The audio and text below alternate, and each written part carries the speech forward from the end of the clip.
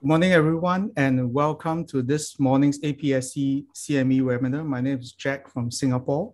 Allow me to introduce this morning's session on the Transcontinental Coronary Imaging and Physiology Club session. Today is a Fellows course number 2, focusing on coronary physiology. This event is organized by the APSC in conjunction with TCIP, endorsed by the Singapore Cardiac Society, in collaboration with our sponsors. It gives me great pleasure to introduce our chairs and co-moderators for today. We have Dr. Sidney Lo from Australia, Dr. Paul Ong from Singapore, Dr. Christoph Jensen from Germany. Our speakers will include Dr. Ahn from South Korea. He's going to speak to the basics for coronary physiology measurement. Professor Morton Kern from USA is going to give an update on clinical conundrums of coronary physiology. Prof. Adrian Low from Singapore is going to speak to the limitations of FFR, IFR, or RFR, and are we ready to move on to CFR, IMR, and QFR? Quite a mouthful and a difficult lecture to give. Dr. Eric Chan from Hong Kong is going to speak to beyond FFR, IFR. Dr. Lee Zhen Vin from Malaysia is then going to speak to post-PCI FFR, RFR measurements using case illustrations. Dr. Jonathan Sang is going to talk about FFR or IFR plus minus pullback IFR measurements. Some tips and tricks from him to come.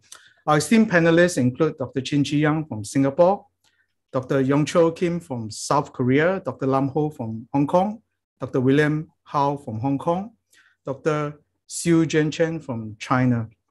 Some disclaimer, this content is copyrighted by the APSC. The views and opinions expressed are those of the faculty members and do not necessarily represent those of the APSC. This webinar is currently made live stream via Wonder, APSC Facebook and YouTube pages. CME points will be submitted for those who are connected throughout the full duration. You will then receive your certificate of attendance after completing a survey. Click on the Q&A box below if you have any questions, and our moderators will try to answer all of them. I would now like to welcome Dr. Lam Ho to give the objectives of the TCIP Club. Lam Ho, please. Oh, thank you, Jack. I'm Lam Ho from Hong Kong. I would like to introduce the TCIP goods. The TCIP is a Transcontinental Coronary Imaging and Physiology Club. This is a good of people with all the renowned experts, cardiologists all around the world. We have special interest on imaging and physiology. The aim of this good is to promote, to share the imaging and physiologies to all the junior and senior cardiologists. And also, we may also discuss some advanced and complex case in imaging and physiology. This is the simple and direct objective of this club under APSC. Thanks to Dr. Lam Ho from Hong Kong for curating and gathering this group of like-minded folks. So let's get started now. Welcome Dr. Ahn to give the opening lecture on the basics for coronary physiology measurement. Dr. Ahn, please.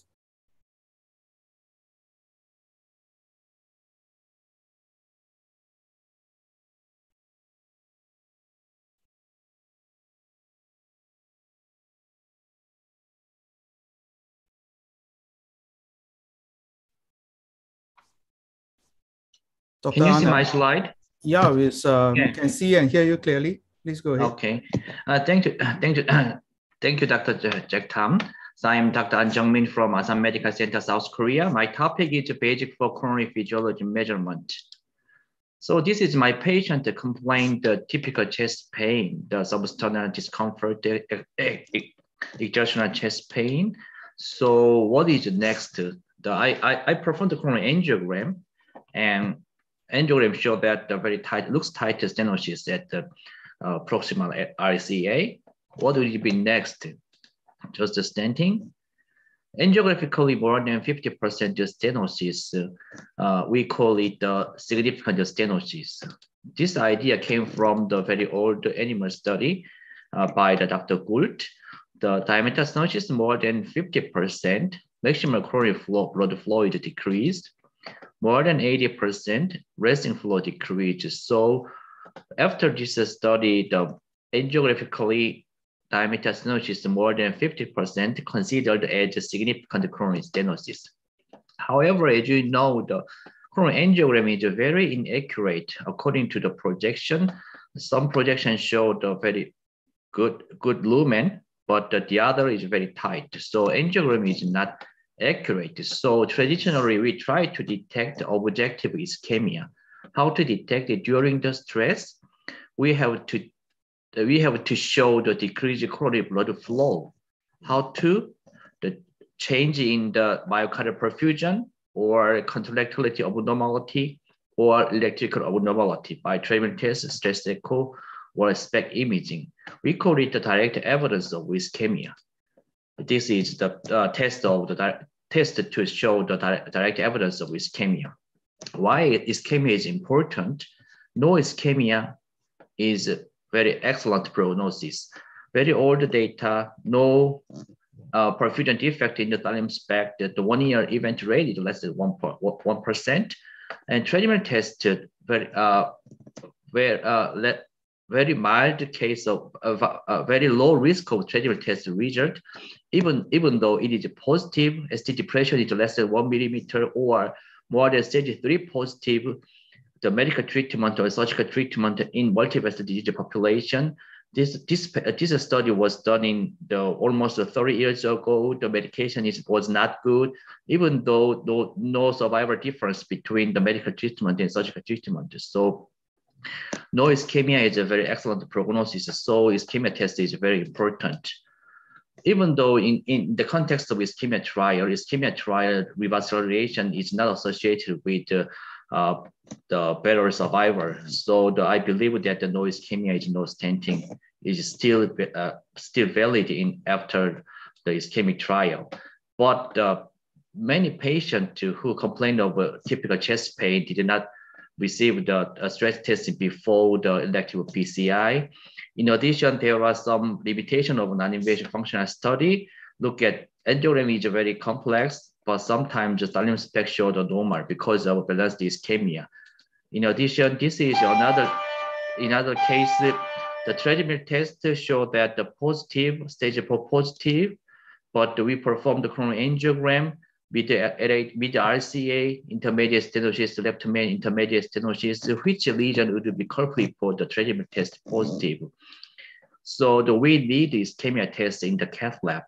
So the Nicopaz developed the fractional flow reserve. Fractional flow reserve is we measured resting under the hyperemic status. We measure the pressure ratio, pressure discharge to stenosis and aorta pressure, PAPD. This is a fractional flow reserve. Why we need hyperemia? Resting status because of autoregulation. Blood flow is not linear to the coronary blood flow. Coronary pressure is not linear to the coronary blood flow. After induction of hyperemia in the maximum vasodilation status, coronary blood flow is linear to the coronary blood pressure is linear to the coronary blood flow.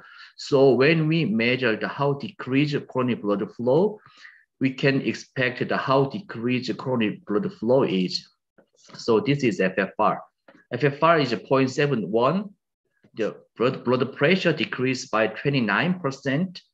It means that the coronary blood flow decreased by 29% compared with the normal coronary artery. So almost 30 years ago, Nicopaz published this data. Cutoff value is 0.75. The FFR 0.75 against the 3 non-invasive functional studies show that a very high sensitivity, specificity, positive and negative predictability. So we can call it FFR as a non-invasive functional study in the cath lab. Thereafter, the many studies show that consistently best cutoff value is located between the 0.75 and 0.80. So we call it the gradient between FFR between the 0.75 and 0.80. Initial cutoff value of 0.75. So different studies show that the FFR more than 0.75 should not be treated because long-term prognosis is very nice. But the FAME 3 trial, FFR cutoff value increased up to 0.80 because many interventionists don't like to leave the looking significant stenosis untreated, left untreated. So the FAME trial investigator increased the FFR cutoff value of 0.80. Nowadays we use the FFR cutoff value as 0.80. FAME 2 trial showed that less than 0.80, even in the stable angina, the PCI is associated with the better the reduction of urgent revascularization. So some physicians they don't have confidence about FFR cutoff value. So recently we validated cutoff value. Initial cutoff value was validated against the non-invasive functional study. This cutoff value we tried to validate cutoff value against the clinical outcome data. So this is a red line. Red line means the different red line is revascularized lesion outcomes according to the FFR. Blue line is a different lesion outcomes according to the FFR value. These two curves intersected at the point of FFR 0.79. So very similar to the contemporary cutoff value FFR of 0.80. Cardiac death MI cutoff value is 0.64, so lower than the death MI and repeat intervention cutoff value. Even though I believe that based on this our registry data, we believe I think that the contemporary cutoff value 0.80 is quite safe cutoff value to differ any kind of lesion characteristic and patient characteristics. Thereafter, we also evaluated the clinical outcome between the PCI versus differed in the patient in the lesion with the gradient FFR. Gradient FFR is 0.75 and 0.80.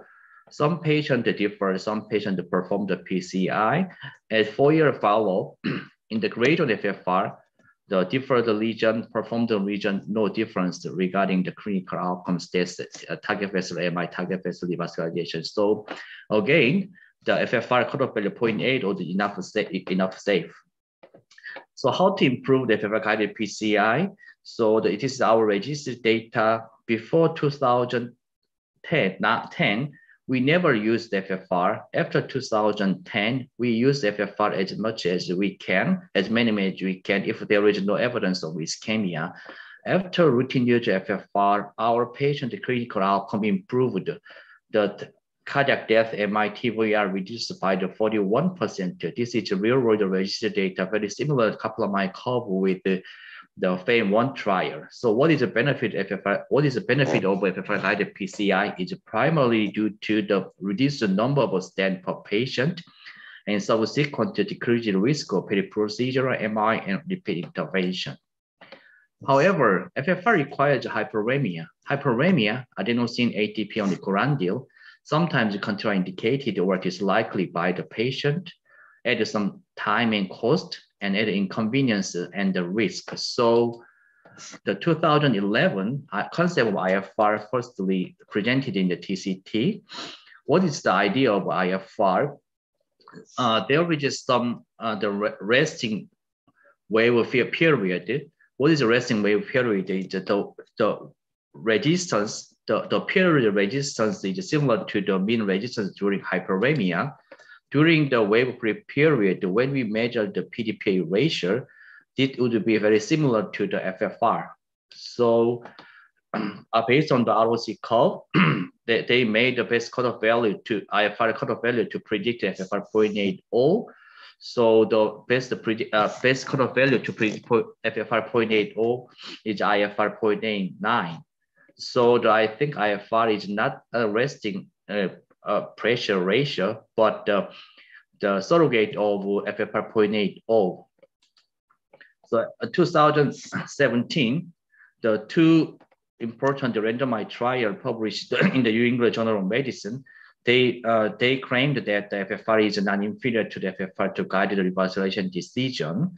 So thereafter, ESC guideline endorsed the FFR and IFR both as a 1A indication to evaluate the hemodynamic relevance of intermediate stenosis. Thereafter, since the 2017, many non-hyperemic pressure ratio has been introduced in our real-world practice. Nowadays, we have at least 5 non-hyperemic pressure ratios are available in our cath lab. Resting PDPA, very old and traditional non-hyperemic pressure ratio, IFR, DPR, IFR, volcano, DPR is common, RFR is about, DFR is Boston Scientifics. So what is the difference between the non-hyperemic pressure ratio? Based on our large registry, we evaluated that the correlation between indices, between the FFR and other indices, the accuracy rate is 80 to 85%, but between the non-hyperemic pressure ratios, 97% of accuracy. The prediction of IFR less than 0.89, the AUC area under the curve is the resting PDPA, DPR, RFR, and DFR. AUC is almost 1. 0.97, 0.996, 0.996, 0.996. So I believe that every non-hyperemic pressure ratios are actually equal. So in addition to predict the clinical outcomes, look at the Kaplan-Meier curve. FFR is a little bit different, but the other non-hyperemic pressure ratios, resting PDPA, IFR, DPR, RFR, DFR, all looking same. So non-hyperemic pressure ratio, look at, I measured the resting PDP, non-hyperemic pressure ratio after simple crossover stenting for the JLG side range. FFR is 0.83, resting PDPA is 0.96, but RFR is 0.93, DFR is 0.93, IFR is 0.93, all the same. So all non-hyperemic pressure ratios are the same, numerically, I think, identical. But sometimes there is the discordant between the IFR and FFR. I measured the proximal LAD, intermediate stenosis, IFR is 0.95, but FFR is 0.79, the significant FFR, but the insignificant IFR.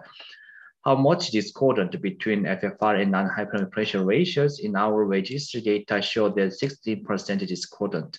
What makes such kind of discordant? We evaluated predictor of the discordant lesion, the resting PDPA, low resting PDPA, but high FFR means a very small hyperemic pressure throughout the low CFR phenotype. For example, the old age female and a non-proximal LAD location, but sometimes a high non-hyperemic pressure ratio, but a very low FFR, very big hyperemic pressure drop, the supernormal CFR phenotype, for example, the younger patient and male, very tight stenosis. So we have to understand the clinical impact of discordant region. So first, what is the outcome of FFR and non-hyperemic pressure ratio discordant? We don't have enough data about this issue, but the small numbers of patient data show that the cardiac death MR repeat intervention, there is no difference between the discordant region, high FFR, low IFR, low FFR, high FFR, no difference. But in our large registry data, but we needed to publish this data, there was some discrepancy between in clinical outcomes regarding the low FFR, high PDPA, high FFR, low PDPA. So if the FFR is low, clinical outcome is worse. But we will publish this data soon. Another consideration is the intracoronary or atherosclerotic burden between the IFR, FFR, discordant lesion. The adverse plaque characteristic is related more strongly with FFR than IFR. In addition, the focal disease is more frequently associated with the FFR positive but IFR negative lesion. Diffuse disease, non-suitable for the PCI, IFR positive lesion, FFR negative lesion is more frequently associated. So I believe that the FFR is more accurately predicted over atherosclerotic burden. So how to compromise this kind of discordant? Traditionally, the physiology consideration, if IFR is very high or IFR is very low, the hyperemia is not necessary. But between the gradient, between the IFR between the 0.86, 0.93, we need hyperemia to clarify or rule out or rule in the clinic functionally significant lesion. But I think it is the concept, anatomic concept is more important because the left main prostate AD a prolongedly more important area. There is frequently associated with the IFR, FFR discordant. So for left main or prostate AD, prostate complex lesion, I prefer the FFR measurement, but the side branch distal lesion, small vessel, the non-hypertrophic pressure ratio is enough. This is my summary slide. Current guideline widely endorsed the intracoronary physiology, FFR and IFR. IFR could be used in the revascularization decision-making, particularly when hyperemic agents are not easily available. FFR would be preferred in the lesion which was proximally located or showed angiographically tight or complex. Non-hyperemic pressure ratios are the same. Physicians can apply the other non-hyperemic pressure ratios in daily practice in the same manner as IFR. Integrated approach using non-hyperemic pressure ratio and FFR provides a more comprehensive physiology information of coronary artery disease. Whenever there is no evidence, we need intracoronary physiology for justifying our procedures. Thank you for your attention. Well, that was a fantastic start, Dr. Ong. Thank you very much for that wonderful talk. So look, maybe I will ask Dr. Lam Ho, do you have any questions for Dr. Ong regarding this wonderful starter and summary of physiology? I think this is an excellent lecture. It solved many of the questions in my mind. We start to use IFR in the past year recently. We found that there are many discordance between FFR and IFR. And then we don't know how to interpret and how to deal with it. I think Dr. Ann's lecture gives us lots of insight on how to settle. And particularly, the important point is the use of FFR for the proximal AD area. I think this is a very important and useful tips and tricks. What do you think? How about the others? So I think that your lecture nicely demonstrated that about 80 to 85% this concordance between hyperemic and non-hyperemic index. Now, if you are one of the operators, I know that operators are very busy in Asia, maybe only do the one index. There's no discordance if you only have one number, right? So then, but I noticed that you've mentioned that if you left main LAD, you would prefer the FFR measurement. So you still consider that more gold standard, yeah? Yes, I fully agree. Yeah. Yes, I fully agree with your comments. So still in my mind, left main and prostate AD is I have two mind for the decision of revascularization. Actually, after the ischemic trial, I tried to treat more patients by medical treatment. So, it also the left main prostate LAD is still important location to improve the patient survival after the revascularization. So regarding this kind of aspect, so I like to rule in the left main, and I try to evaluate the left main proximal LAD, try to do revascularization, and non-left main proximal LAD disease, I try to evaluate why not to put the stent and to treat medically.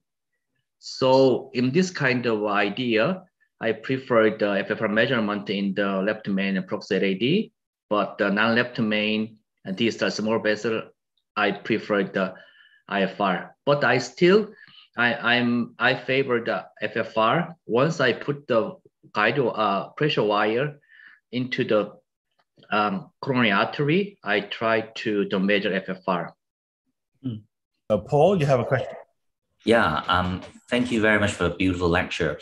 I just want to follow up on the left main LAD FFR preference here. Now in Asia, and I think this is a fellow's course, in Asia, a lot of us do not use systemic adenosine infusion to induce hyperemia. We tend to give intracoronary boluses for that. So do you see that being a problem, especially in the left main situation or proximal left main situation, the technical aspect of getting an accurate FFR here? Great questions. The left main or AD, the most important thing is the guiding catheter disengagement, particularly the left main ostial lesion. Guiding catheter engagement makes some inaccurate FFR measurement. So every time what you want to measure the FFR for left main or proximal RCA, so you have to disengage the guiding catheter. In addition, so many operators use the intracoronary adenosine, but in our centers, we favor the intravenous adenosine infusion. So for the more accurate evaluation, intravenous adenosine infusion would be better. In addition, in Korea, we can use nicorandil instead of intracoronary adenosine. Nicorandil, the action time is longer than adenosine itself, so the nicorandil would be better choice for the more accurate FFR measurement rather than the intracoronary adenosine infusion. So Dr. Ahn, I've got just two things. One is you've mentioned how accurate this is as a lesion-specific ischemia test. It's invasive, addition to the angiogram, but you can tell that lesion is ischemic on an FFR measurement.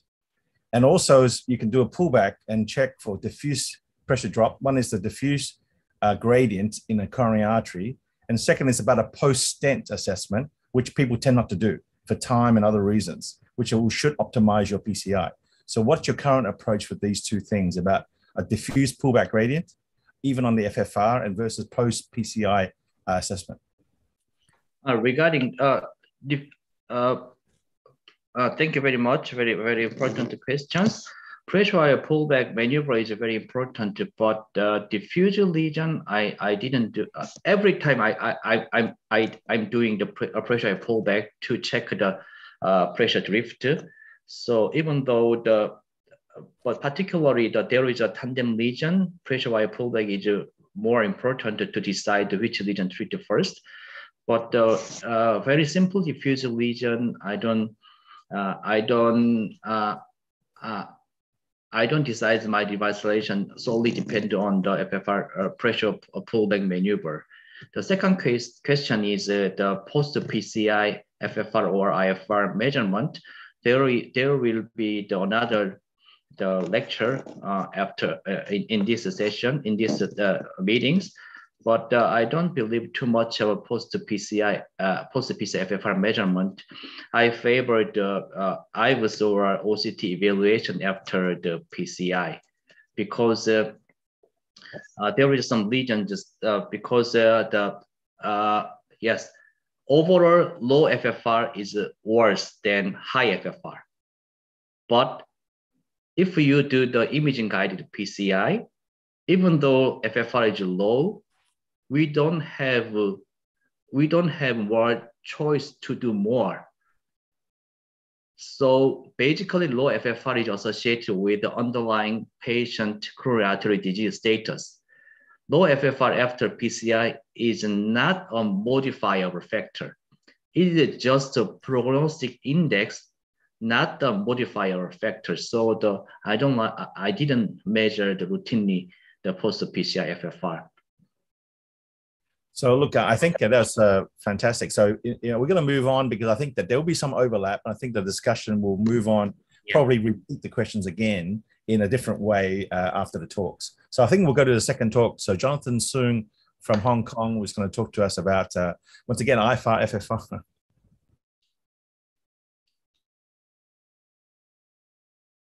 Hello, hello everyone. Thank you for having me in this conference. I really appreciate the invitation. So it's a pleasure to speak to you all today about a case that with use of IFR pullback in coronary intervention. So to begin with, this is a 54-year-old gentleman with a background of type 2 diabetes, obesity, who came to us with exertional angina. He had a CT which showed moderate disease in LAD and RCA, and there's 90% lesion in the PO branch that arises from the left circumflex. He has a normal LV systolic function with no regional abnormality. And here is the angio. On the right side, there are some mild to moderate disease in the proximal RCA and also the distal part. And on the left side, pretty similar to what the CTV showed, there's a critical lesion in the distal AV groove cert. And in the LAD, there's some moderate disease in proximal to mid LAD, which is rather diffuse. So here, what our plan is, so in summary, we had a moderate LAD disease, some critical left circumflex disease, and I think the RCA is pretty mild. So the plan was to move forward with a PCI to the distal AV groove cert first, and then we'll do an IFR plus or minus PCI to the LAD depending on what we find on IFR.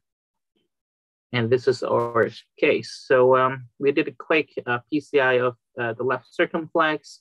It was pretty straightforward. We put in a long 2.5 stent and optimize it under IVUS.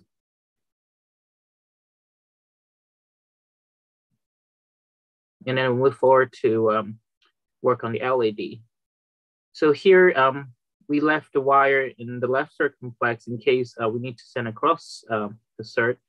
And then we put an Omni wire to do an IFR of the LAD.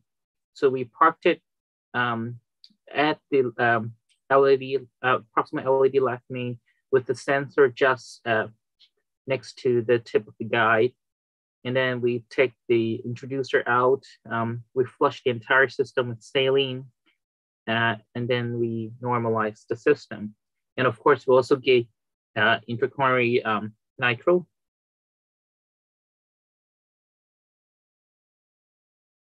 And here you can see we normalize the system, and then we wire the LED with the Omni wire here.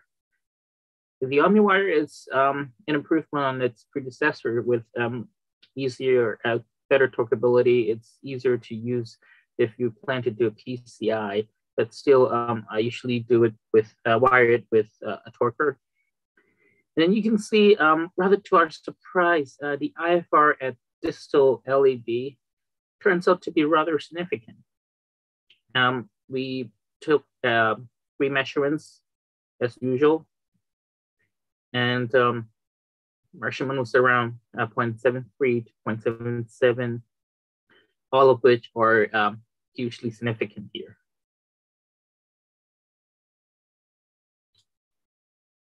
And then we start doing pullback at a steady, slow speed. And we make sure, because we want to do a co-registration, so we need to have a continuous fluoroscopy throughout the pullback step. And then there is much drift after going back to the left main. We went back to 1. And so we came up with a distal IFR of 0.73 after the pullback. And now, in order to do a registration, we need to obtain a good cleaning image. And preferably, we should do it at a higher resolution, higher frame rate to get a better result. And this is the co-registration picture here. So each dot, each yellow dot here represents 0.01 change in the IFR. And so we got a pretty significant distal IFR. And then the system would also give, depending on where we wanted to stand, the system would give us an estimated IFR after the PCI. So if we decided to stand from here all the way to here, the system is telling us we should expect an IFR of 0.95 at the end of the case. And of course, if you plan to stand the entire length of LAD, then usually you should get a close to perfect IFR at the end. But of course, that's not always possible. So we move forward to do a PCI. We ballooned it, did an IVUS to estimate the stent length, the stent size, and also we want to know where we could land.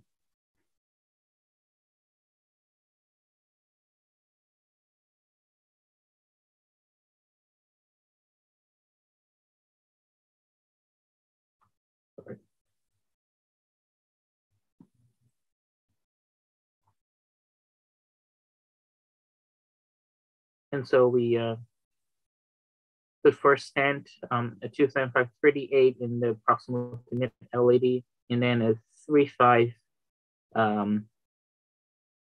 33 in the proximal left main to proximal LAD, and try to nail the ostial left main here. And you see we're using the enhanced image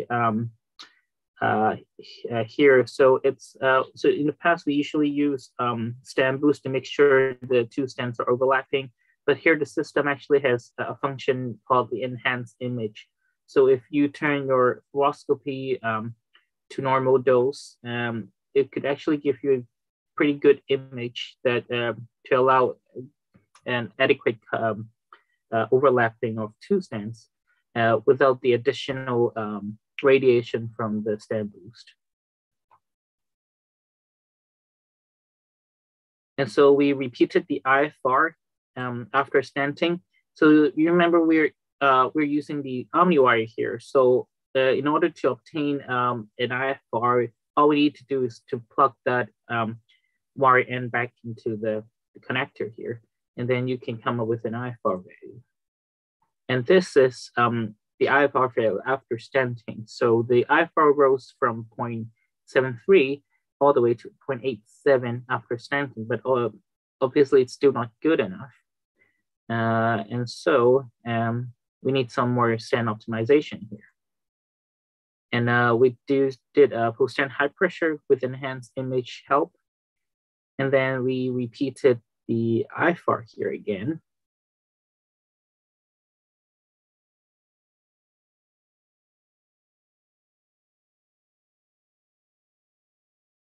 And the IFR after post-stent high pressure was 0.93.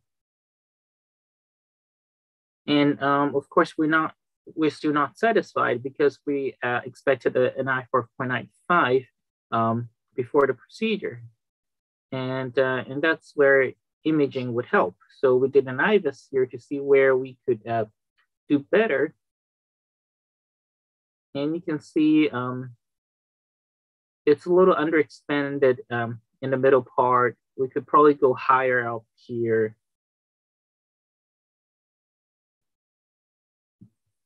And so we did further post-stent high pressure here.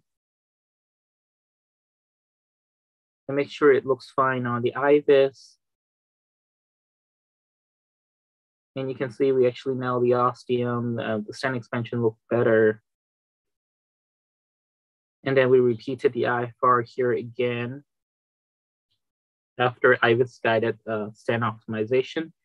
And the IFR turns out to be 0.95, which is where we expected it to be at the beginning of the procedure. So this is the final angiogram.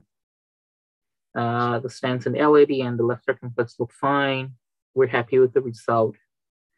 So just a summary of our IFR measurements here. So at the beginning of the case, the distal IFR was 0.73. And then after deciding the landing, we expected a post-procedure IFR to be 0.95. And after stenting, the IFR was up to 0.87.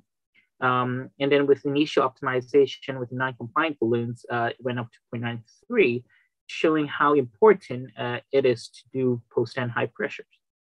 And then with the additional information from IVUS, the IFR went up to 0.95, which is where we expected it to be at the beginning of the case. So IFR co-registration is a huge step forward from the previous technique by mapping the IFR values to the correct location on the angiogram. It gives you a better picture of where you want to intervene.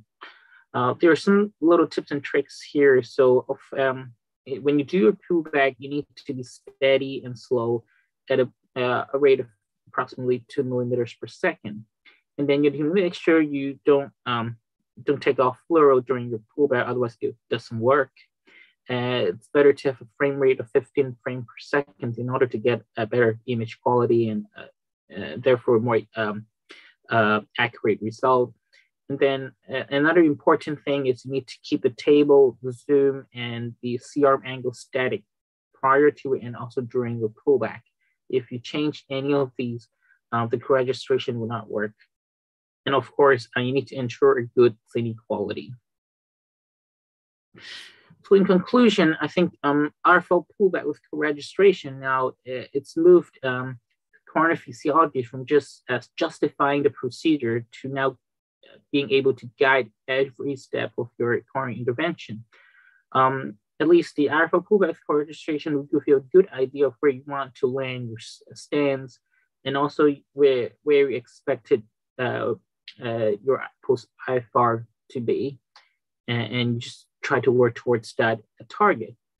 And in our case, we use OmniWire throughout the LED PCI, and it made IFR guided sound optimization possible and actually easier, because all you need to do is just plug it back into the connector and then take measurements. You don't really need to rewire it. But of course, there's one important potential pitfall is because the longer you dwell your wire inside the coronary, the more likely that you'll be getting drift. And because we did not pull back the wire, we never know how much drift we have here. So alternatively, if you want to do IFR in each step, you could just use your workhorse wire for the PCI, and then you just send your OmniWire down whenever you want to do an IFR. But of course, it's not always easy, especially before you optimize your stand. You probably would find it difficult to send a wire down.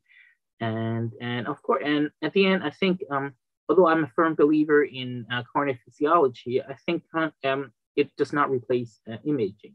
Intracoronary imaging is still essential in every PCI case here. So here's the end of my presentation, and I would love to hear what you think about this physiology technique. Thank you very much. That's a wonderful case demonstration of complementary technologies of the intracoronary imaging and the pressure wire pullback. So Dr. Chin, you have a question. Yes. That was a great case, Jonathan. I think you illustrated very well how physiology and imaging can be used together synergistically. I just have one comment and one question for you.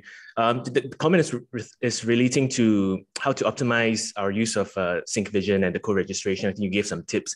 I would just add one tip there, which is when you're taking the cine, to try and make sure that there's as little overlap as possible between your target vessel and other irrelevant vessels. Because if there's any criticism about your wonderful case, it's just I would say that the pre-PCI pullback, your IFR pullback, there was a little bit of overlap with the circ. So I think the software got confused and drew a track along the circ instead of on the LED. But that's a minor point. I just wanted to ask, with regards to your final or post-PCI IFR assessment, whether you considered an IFR pullback at the end to try and see if there was a step up anywhere along the stent, perhaps that might indicate that area of the stent was underexpanded or at the edges.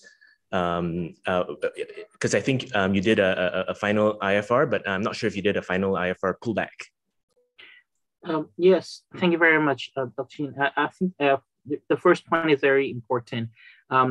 Ideally, to get a better image and more accurate result, we should avoid overlapping of the vessels, which is a very important point.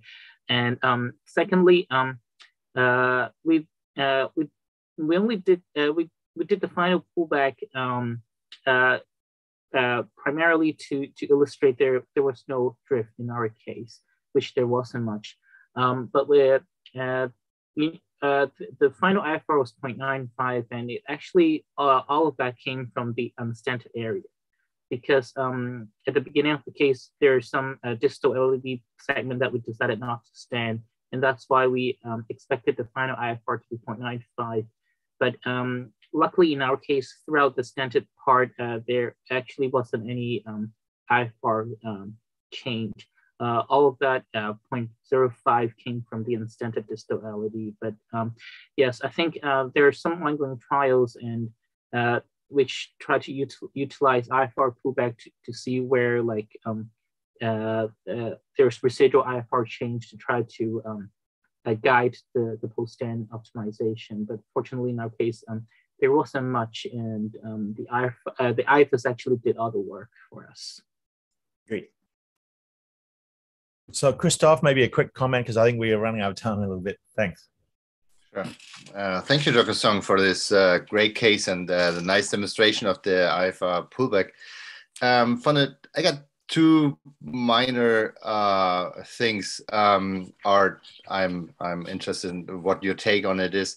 I noticed you used a second wire, and it was clearly for stabilization of the catheter. But sometimes if you're, it's easier to do a workhorse wire first to the distal vessel that you want to assess, and then put the IFR wire down. What is your intake in there? Do you think there's any impact on the measurements that you do when you have a second wire? And the second thing is, what about contrast agent? Sometimes you do a resting IFR, and then I give some contrast agent just to have some hyperamia in a kind of, it's a poor man's adenosine, and then I see these values change. Do you have any feeling or data for it, if this is a valid assessment of physiology? Dr. Jensen, thank you very much for the questions. So on the first point,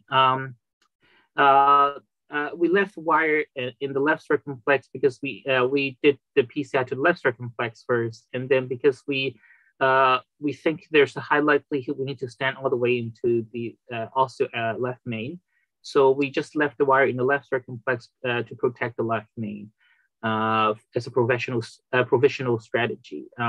But if in some cases, if you want to use a second wire for stabilizing the guide, I think it's fine as long as you normalize with the second wire in. Like if all your just because I think the principle is you have the condition before you normalize is the same as when you take your measurement. So some people would want to keep the introducer there. It's still fine for some people. As long as you just do normalization with the introducer in or with the second wire in. Although some would argue it's less accurate, but I personally find it's totally fine with the second wire, as long as you normalize with the second wire in. And on your second question, sorry, would you remind me about the second? The contrast agent, if you're doing resting testing, and then give some contrast agent to see how the values change. Yeah, so I think in the classical teaching, we before we take IFR measurement, you should try to clear the system of any contrast agent. And because I routinely give nitro before each IFR measurement. So I don't really rely on contrast in doing that job. And I noticed if you do not clear the system of all the contrast, the IFR value is actually not as accurate. So by teaching, I always clear the system of any contrast with just saline. So to make sure that it's all saline in between for a more accurate IFR measurement. Because we have, I think nitro is so handy. I usually just use nitro for the vasodilatation, and then I don't usually use contrast there for that purpose. Thank you, Dr. Song. Thanks. Yeah, so I think it's up to you, Christoph. Yeah, it's up to you now. You moderate. Great, thanks. Yeah, in the interest of time, I think we have to move on. Unfortunately, Professor Kern is not present here, but he recorded a nice case and a live case for us and his lecture. So maybe we can play it.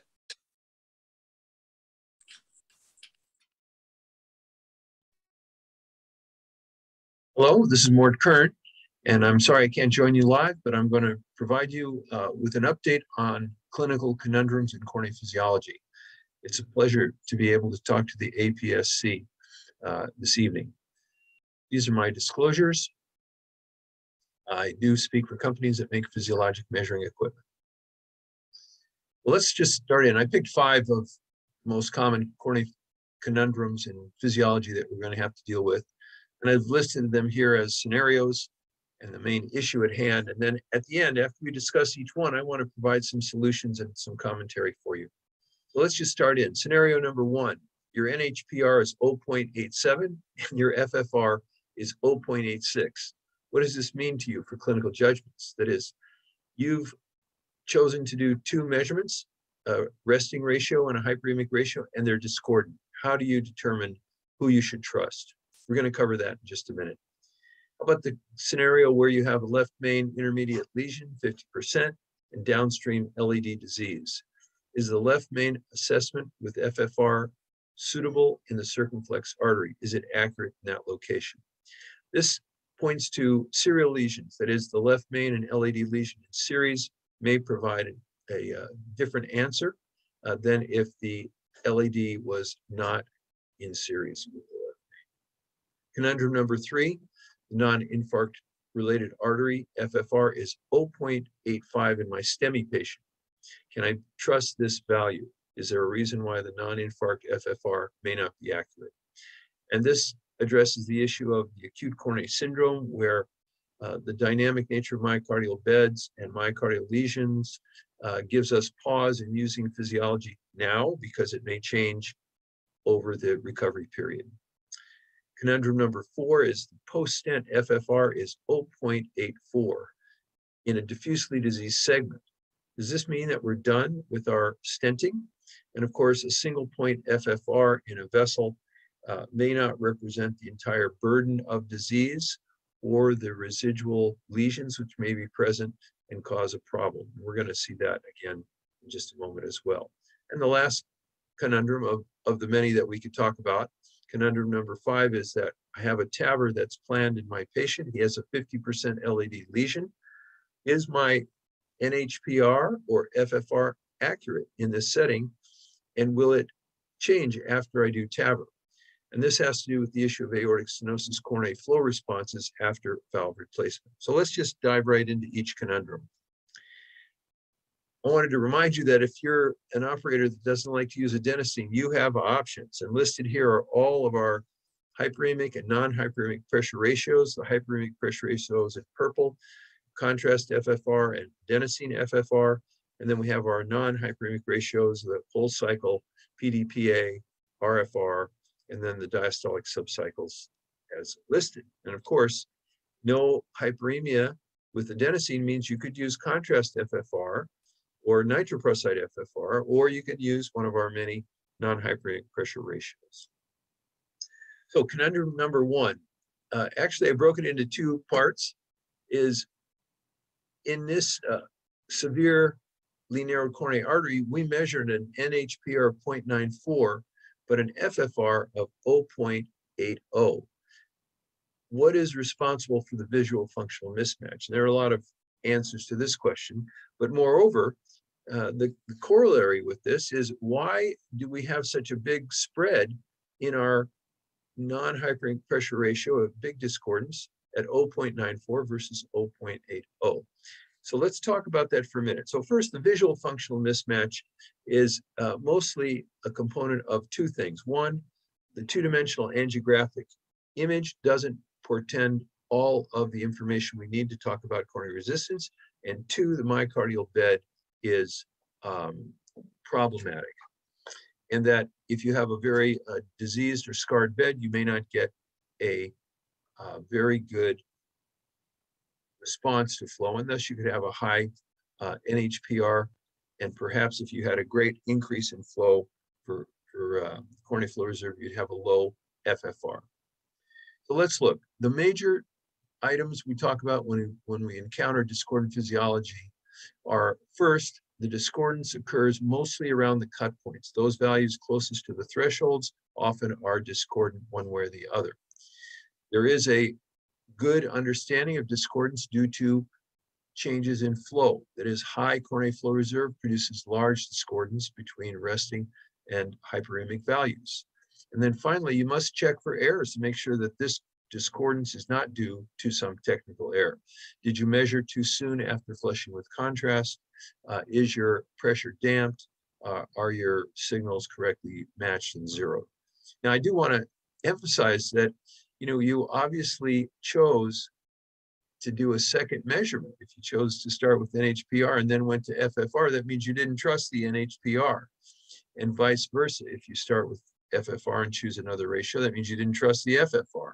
So who do you trust? My recommendation here is pick one that you like. If you don't have trust in it for some reason, move on to the next, but otherwise use one or none. Okay, the impact of coronary flow does produce discordance between resting and hyperemic ratios. That is, in patients who have a high IFR, such as shown in the green curve, you can increase your disparity to have a positive FFR to a value of 0.73 if you increase your flow threefold. So you move up that mild or non-ischemic curve to produce an ischemic FFR value.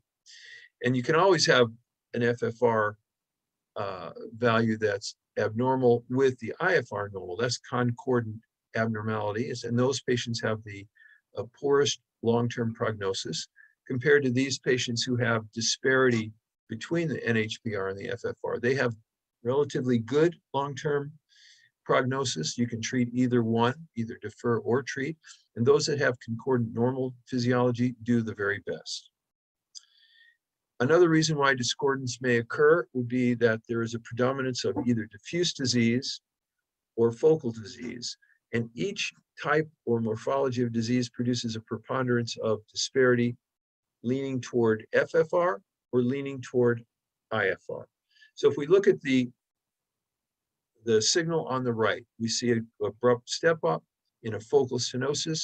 It has a large coefficient of separation, and it is associated more often with a focal lesion, positive FFR and negative IFR, such as the case we saw in the example just a moment ago.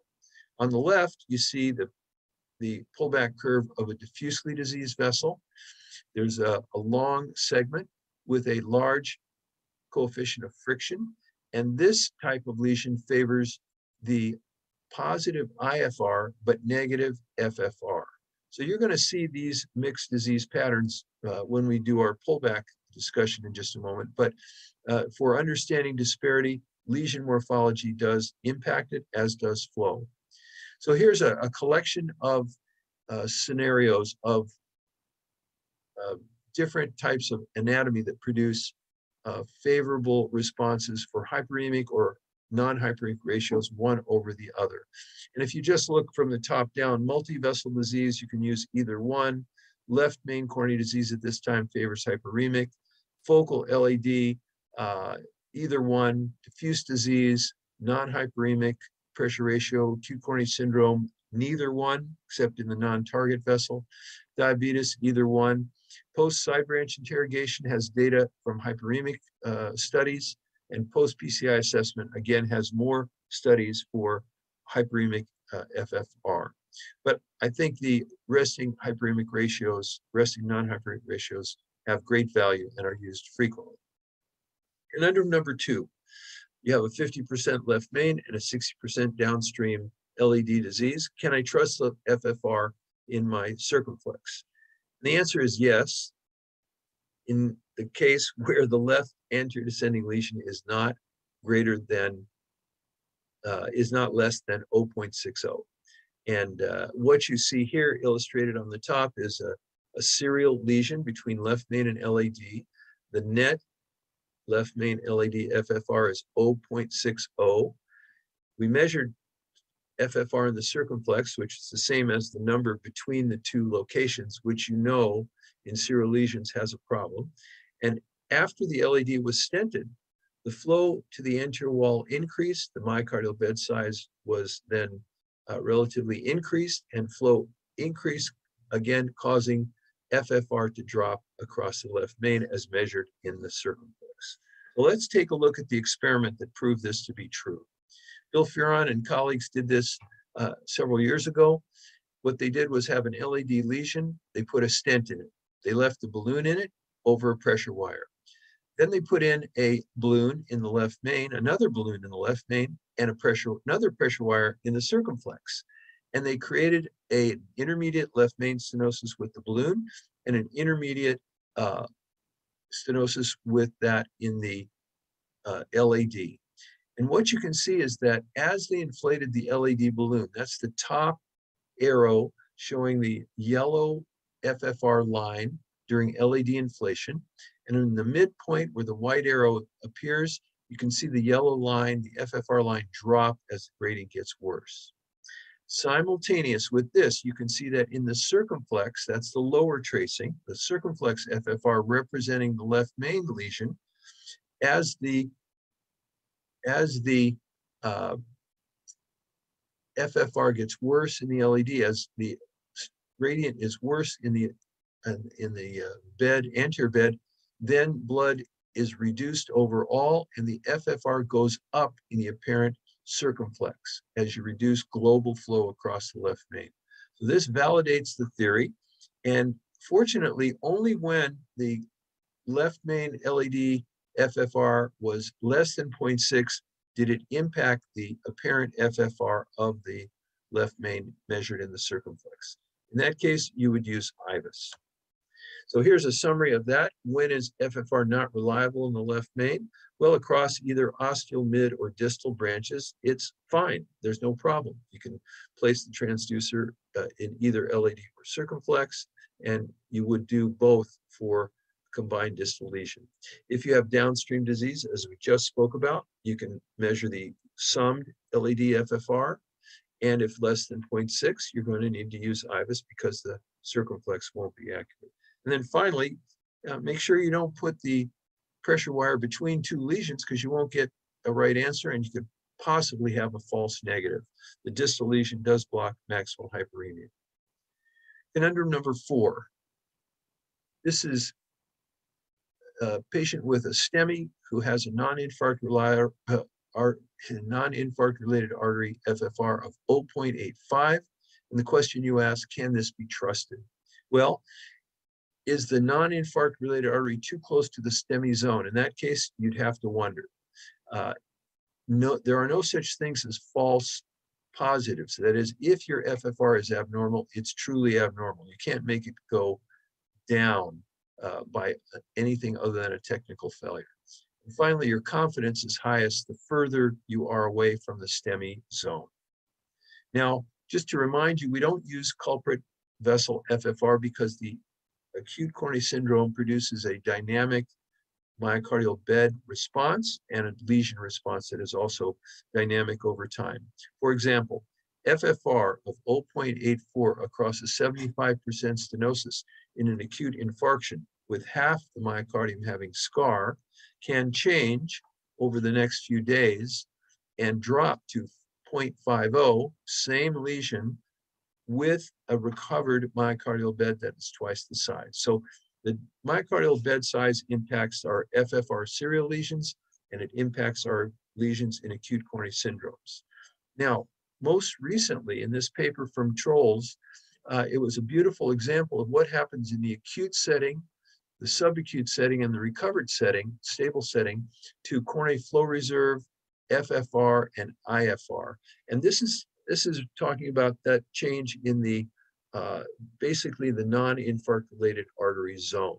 So in the acute zone, if you start with a low CFR, a borderline FFR, and a borderline IFR, in the subacute setting, there'll be little change in the physiologic indices, but some improvement in coronary flow reserve. And in the recovered stable setting, after weeks, coronary flow reserve could increase markedly. There may be a small decrease in FFR and a small increase in IFR. I think that at a distance from the acute syndrome, both FFR and IFR are trustworthy, and you can use them to assess the non-infarct related arteries. Remember, a positive infarct related artery is positive for ischemia, regardless. Okay, conundrum number 4. My post-stent FFR is 0.84. I have a disease vessel segment. Is this really a problem for me? Do I understand everything I need to know about the post-PCI physiology and stent? Remember, the stent is implanted well and verified with IVUS. The physiology depends on where you are. A single FFR at one point in the vessel is not enough. If we want to understand what the anatomy and physiology of that vessel is, we have to use a pressure pullback over a distance. And with this, we can compute a pressure pullback gradient. It's a little complicated on this particular calculation, but the concept is simple. As you pull back across the lesion, when you see a great step up, you calculate the gradient units per distance, and you get an index. The higher the number, the more focal the lesion. The lower the number, the more diffuse the lesion. And of course, if you have a mixed vessel, you're going to have a mixed PPG index value. This is going to be very helpful so that we can say, yes, we have lots of disease without a single focal area, or we have minimal disease with only a single area. And the PPG index and pullback, especially if we co-register that on IFR, will be particularly helpful to know when we're finished with our stenting. Okay, conundrum number 5, our last one for this brief session.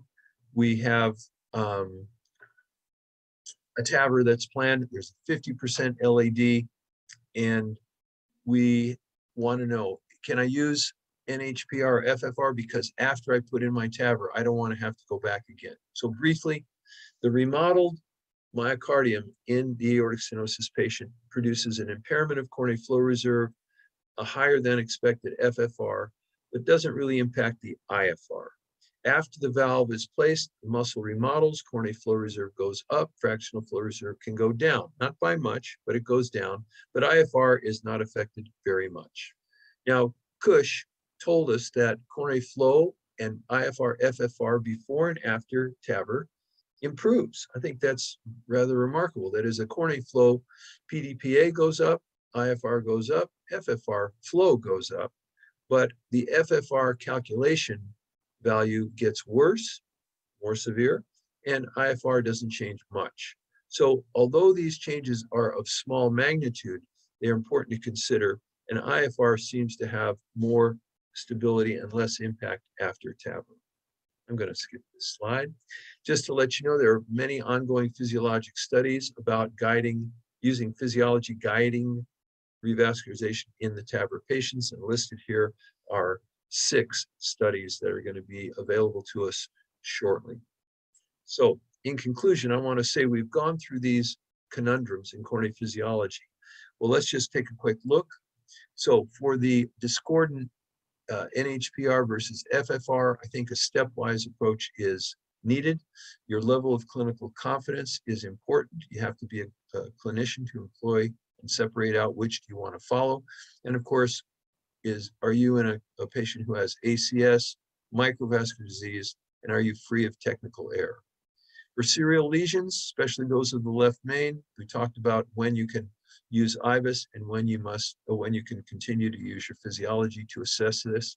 Both FFR and NHPR have been used to define whether a left main lesion will benefit or not benefit from medical therapy or surgery after assessment. For the acute coronary syndrome, your confidence in the non-infarct vessel is highest when you're away from the STEMI zone.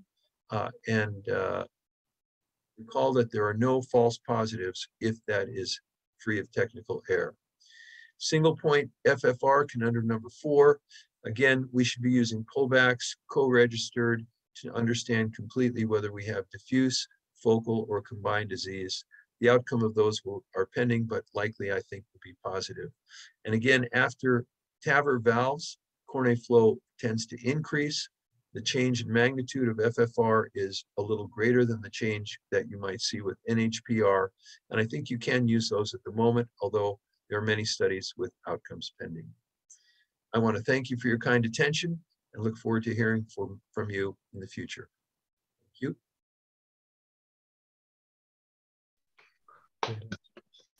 Well, what an excellent overview and a nice presentation. Unfortunately, he's not here to ask our question to Professor Kern, but I think he raised very, very important points. For me, like one very important sentence is use one or none. So it makes easier your clinical task if you're rely on your favorite non-ischemic PDPA or IFR and then go to FFR instead of going through every single measurement that you can use. It definitely helps. And the serial testing, it gets complex if you have serial lesions and LID and circ, and you measure every vessel there is. For me, I always try to make it as simple as possible and go for one vessel and then do the other. Maybe Dr. Howe, I mean, there were so many points risen in this talk. Maybe what is your take on serial stenosis in your patient? How do you approach them? Okay, Caleb, before I answer your question, I want to ask the panel, because we know that discordance happens. So when is the time we decide which one to trust? Because the problem is that if we don't do both, we don't know there's a discordance, right? So let's say we do an IFR, is a negative or is a positive. Should we proceed to go for FFR to double check? So anybody can give me a comment on this, because now we know 20%, okay, of the cases we got discordance. So when's the time you say, okay, IFR is enough or FFR is enough? So the question is, what Dr. Ahn's bit of a lecture, he gave you a sneak peek at his unpublished data, is about the outcomes if you're deferring. So 80% they agree. So even if you do two indices, and of the group, there's 20% or 15, 20%, which are discordant. The one you worry about is potentially the one with worse prognosis if you defer them, which is what he suggested is FFR positive and non-NHPR negative. And he's got some data, although quite small, in registry follow-up. The question is, if you believe that, then this is the group that you're worried about, which means that you cannot escape from not doing a FFR in most of your patients if you worry about them. And hence he recommended the people you worry about most is left main LED, and everything else you might want to treat medically in light of ischemia trials. So I don't know what you're doing, but I'm in a research institution, so a pressure wire comes out, I'm doing everything. So IMR, CFR, everything gets recorded, RRR. So because I have a database of it in my patients and I follow them up, but that's not usual practice. In clinical practice, I would recommend do one, believe it. If you want to do FFR in your LED left main, great, but try to avoid confusing yourself. Okay. We also hear Adrian's thoughts because he is expert on this area. Yeah, like Sidney, I actually also do quite a host of investigations, and personally, I still rely on FFR, and I'll probably clarify that later in my short talk. Yeah. Okay. We proceed for. I'll just add my 2 cents worth about this topic. I think before I do any invasive physiology, I think just looking at the angio, I get a feeling about whether or not I think it's going to be significant, or whether I think this lesion needs to be treated, whether it's easy to be treated. And then usually I'll start with the non-hyperemic index, IFR. And if the IFR agrees with what I thought, whether it's positive or negative, then most times I probably just stop there. But if I really don't want to do the PCI, for example, but IFR is positive, then maybe I'll do the FFR just to see if there's any other reason, I guess, to try and sway me towards what I thought before doing the physiology would have been the right choice. But that's just my personal practice. One thing that I what I like about the different types of resting indexes is we are using now PDPA quite a lot. So the good thing is you got your workhorse wired down and then use the microcatheter to do the measurements. And this is very simple especially for left main. It's a very stable situation. So sometimes maybe your preference on your resting index is related to the kind of stenosis that you assess. It's very easy to disengage the guide, do the measurements, and then go with a microcatheter over the stenosis in left main. And sometimes it's challenging if you're using FFR or RFR, IFR or so. I think it's time to move on. It's a great pleasure to see Dr. Zhenmin Li again and give his talk on post-PCI FFR, RFR. A topic we heard quite a bit in the previous talk. So, what is your take on it? Please proceed. Well, thank you very much, Dr. Christoph, for the very kind words of introduction. Good day, everybody. As always, it's a pleasure to connect. Looking at the chat box and all the previous comments, I think this topic is certainly a contentious one, and I look forward to having some discussions, hopefully not very heated, at the end of this presentation of mine. So I've been tasked for the next 8 minutes or so to present on this specific topic of post-PCI, FFR, and RFR. I think we've heard from different operators that everybody's personal practice is somewhat different. I hope to then illustrate my personal practice with some case presentations, and without further ado, these are my disclosures. So before moving into the case presentations themselves, I think it's important for me to explain my setup. For every case, I routinely measure both the RFR as well as the FFR. The FFR will be done using intracoronary adenosine, and should there be any form of ambiguity or discordance, I will always rely on the FFR. That's simply because it has been around as gold standard for many years. And should there be no discordance and both sets of values are actually similarly abnormal, I would then switch to the RFR pullback to determine the area that I should intervene. And we know that we've now got data that in terms of pullback, the performance of the RFR is actually equivalent to the IFR. Subsequently, post-procedure, I would then reassess physiology, and by and large, all procedures would be done under the guidance of intracoronary imaging. So I'll start off with the first case, which I've labeled to be ideal because these are some of the cases that we all would love to have with regard to post-PCI physiology. As you can see on screen, this patient actually had relatively mild disease in the left circumflex and left main was actually healthy, but he had a borderline lesion in the proximal LAD, as you can see on screen, and he had more severe disease in the proximal RCA, and this was then first fixed with the guidance of an OCT. And the proximal RCA was then stented with a drug-eluting stent, and this was the final result for the RCA. So back to the borderline stenosis in the LAD. He first underwent a physiological assessment. As you can see, both sets of readings were in fact abnormal, and the pullback was done using the RFR, and clearly the step-up was greatest over the proximal LAD. On OCT, this was a fairly focal lesion, fibrofatty in nature without much of calcium, a relatively short length stent was needed. And post-PCI, FFR was 0.9. And I believe this would be the ideal case that everybody would like to have. But in reality, this is not often the case, as you would see from this second case, which I've termed as less ideal, but that's again debatable. So this second patient had tandem lesions in the LAD, as you can see in the proximal as well as mid-LAD.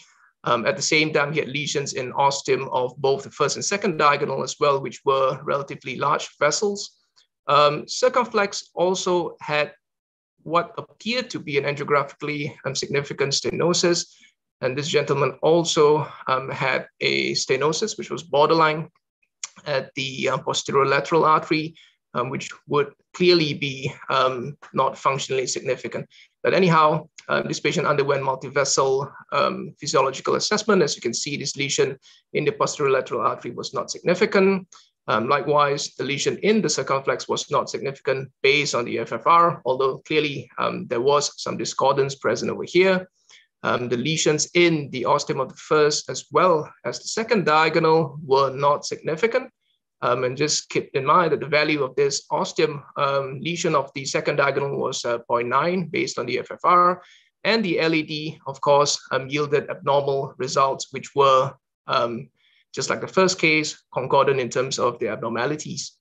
So given that this was a tandem lesion, of course, the role of a pullback was very important, but the biggest step up was present over here.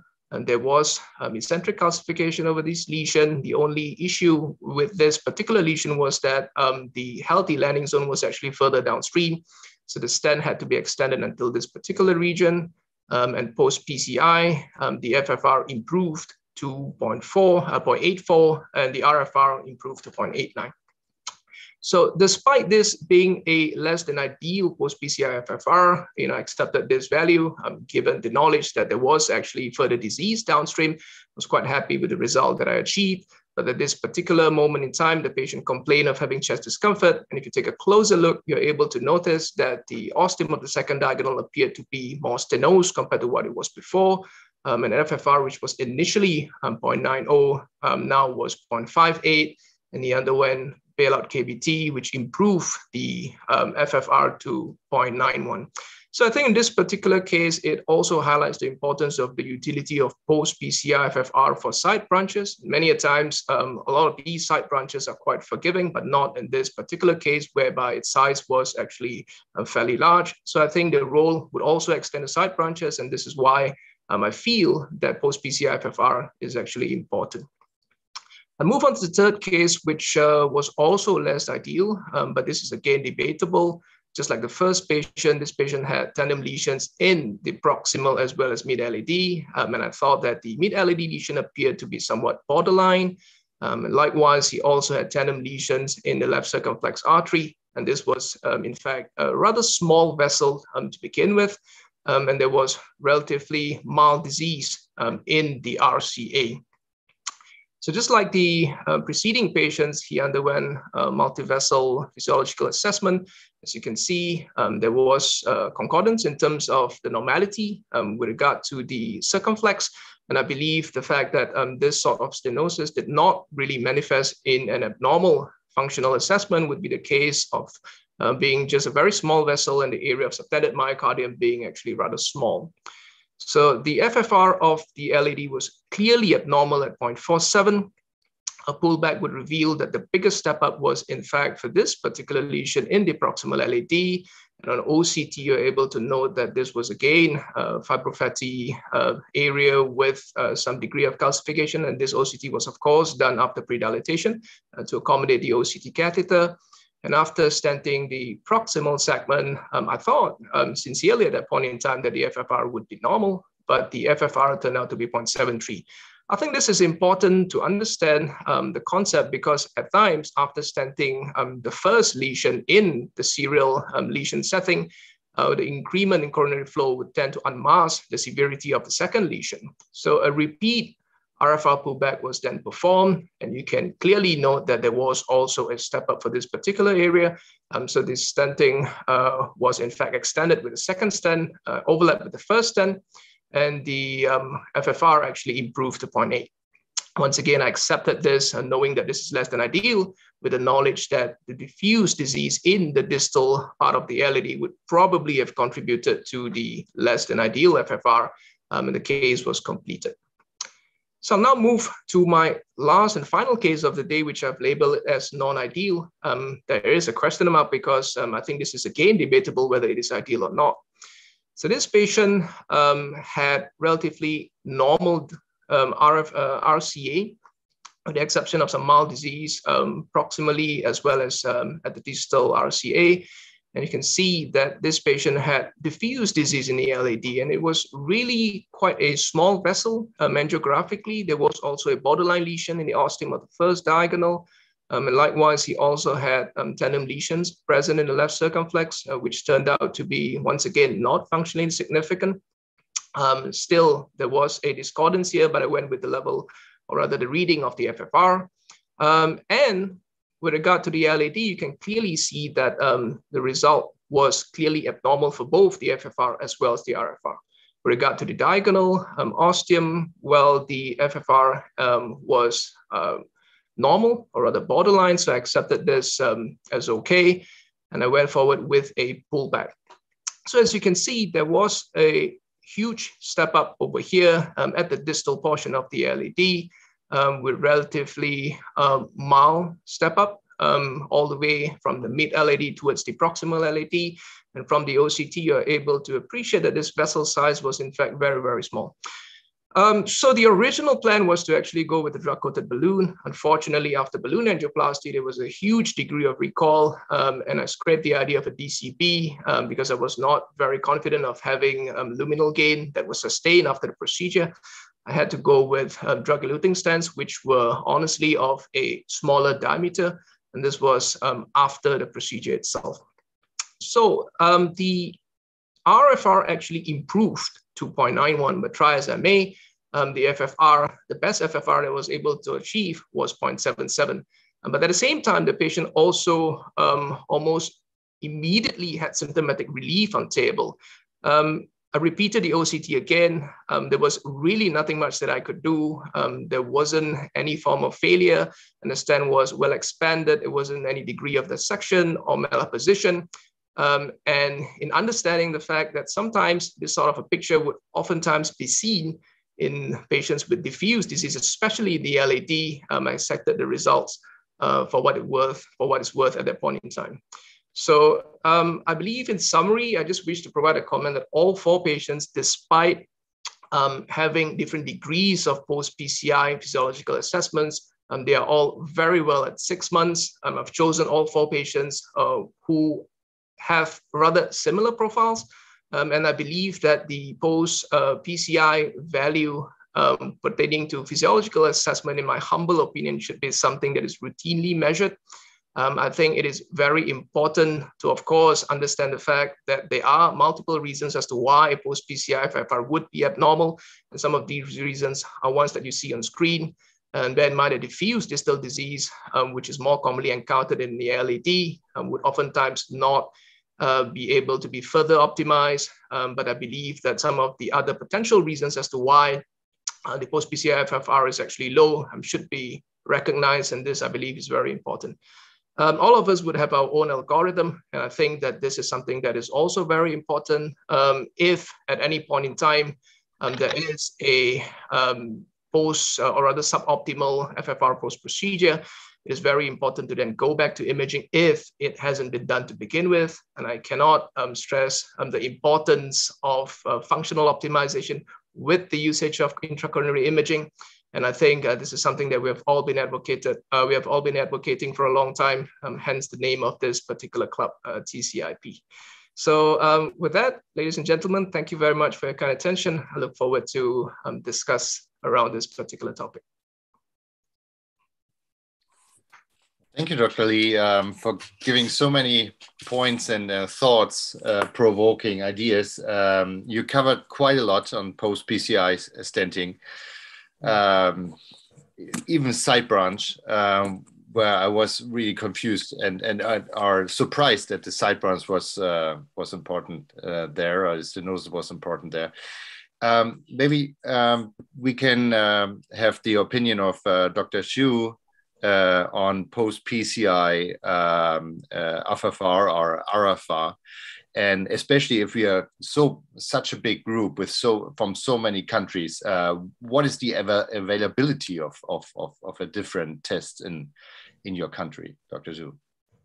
Yeah, I think that's a lot of such as CT-FFR, QFFR, CFFR, a lot of such kind of physiology examinations. But for the Dr. Lee's case, I think the last one, I have some different opinions. Yes, we should to recheck to do FFR. I believe the FFR data because how to say, we know the vessel cause ischemia or not is important. Another thing is also important. Could we use PCI to release the ischemia? Is another question. So we should balance the two things. If the ischemia is very serious and the PCI is also very easy, it's no problem. But if the PCI is very complex or the PCI can cause can give us very little benefit, and the ischemia is also not so serious, that's a question. Should we do PCI? And should we give the patient, do good to the patient now? So for a long time follow up. So that's a question. So for the second case, the third case, I think we should use a big stent to stent a local lesion. We should do that PCI. But for the last one, it's a very diffuse lesion. The long-term follow-up for the restenosis rate is really very high. And the ischemia is not so, so I think it's a 7 point. I should not do PCI, I just use the medicine treatment for such kind of patient. That's my opinion. So for different texts, we should understand it more, how to say, more, we should know the backup of the thing, not just the data. That's my opinion. Thank you. Thank you. Yeah, thank you, Dr. Zhu. I think that's very important points that you raised, especially in diffuse disease, that in PCI, or PCI is not the best thing always to go forward in diffuse disease. And it's not, if you rely too much on these numbers, you get tempted to implant. But sometimes you do a lot of PCI and diffuse disease with a long stent way, and then the patient gets better. So it's hard to tell, but thanks for your insights there. Thank you. I think we have to move on to our next case, and I would like to invite Dr. Paul Ong from Singapore to take over. Hi, Christoph. Thanks very much. And we've been having a really good morning so far, and really good discussions. So things get even more interesting now, because we have Professor Adrian Lo from Singapore to give us a lecture talking about the limitations of FFR, IFR, or even RFR. And are we really ready for the CFR, IMR, or QFR, etc.? So without further ado, over to you, Adrian. Thank you very much, Paul. Let me just try and start this. Okay, I've got a lot to talk about, and I'm not sure if I can cover everything. So I'm just going to jump right in. Let's see if I could get my cursor to. Okay, so the patient that I have to share today is actually a 73-year-old woman who actually presented recently to us with some vague pre-syncopal symptoms, but because of dynamic ECG changes and troponin elevation to 3,000, she subsequently had a coronary angiogram some 4 days after admission to evaluate for coronary artery disease. And this is her right coronary artery disease that you can see, high-grade mid-RCA stenosis, and the left system was essentially normal. So what we did was actually to have an evaluation of her right coronary artery, because her symptoms were not really typical of angina. And you can see that the RFR is clearly normal. And we did the full physiological evaluation of the right coronary artery stenosis. And you see that among all the indices there, the only one that stands out as abnormal was FFR. And now in my center, we don't have actually a QFR, but we have something equivalent from Siemens, which is a proprietary algorithm that try to calculate an FFR from angiography images, and the calculated QRFI equivalent was 0.82. So we also did a pullback analysis just to confirm that this was a focal lesion that is stentable, and indeed it was. And the patient underwent uneventful coronary stenting of the right coronary artery. Post-PCI functional evaluation was performed, and I will just show you the pullback here with minimal residual gradient, and the post-PCI QRFI equivalent was 0.91. Now, this is a summary of the indices that were performed. And if we might just want to focus on the pre-intervention indices, you see that clearly the only index that was clearly abnormal was FFR, and that led to the intervention. And it was actually quite surprising that the non-hyperemic pressure ratios were very normal, and the QFR was the only one that was closest to the FFR. And we also routinely measure some other parameters, and some of which I will deal with a little later soon. So I think we have had a whole morning discussing about the discordance of the resting indices or non-hyperemic pressure ratios of FFR, and the general agreement is that in about 1 in 5 cases, you're going to have discordance, and has already been dealt with by Dr. Ahn and Dr. Morton Kern. There are some situations where this might happen. In particular, patients who have proximal lesions, female gender, as well as coronary anatomy, such as diffuse disease, could all actually result in discordance of FFR as well as the non-hyperemic pressure ratios. Now, this is particularly evident in diffuse disease, where you would expect that the FFR would generally trend towards negative and IFR being positive, as was already discussed earlier. Now, do this all have an impact? Well, I think the data is just gathering and waiting for formal publication of Dr. Ahn's data from the IRIS registry. But what we do know so far is that from the limited data that we see, the group that fares worse is if they have concordant abnormal IFR and FFR. At least at the current status, the available data suggests that in patients with discordant IFR and FFR, they do seem to have comparable outcomes. But bear in mind that this is very limited data set. Now, one other important point that I would like to highlight on the reason why there is this discordance between the resting ratios as well as FFR is this relationship to hyperemia. Basically, all the index that we are measuring is essentially a fraction of the distal pressure to the central aortic pressure. And the presence of hyperemia, it will result in a reduction of this ratio. So where there is maximal hyperemia, we will have a ratio that is equivalent to what is called a true FFR. And in the absence of hyperemia, you have a true rest index. The problem, I think, that we encounter is that it's difficult to know whether the patient has a truly resting state when you are actually measuring a rest index. And the classic index in between this rest index and a true FFR would surely be the contrast FFR, where we know that the administration of contrast can produce some form of hyperemia.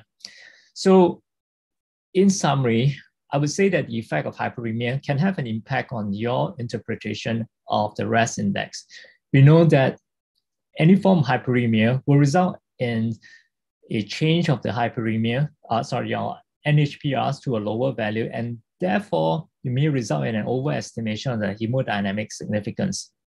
So things like the administration of flushes, GTN, contrast, we know can cause it, can result in this sort of discordance.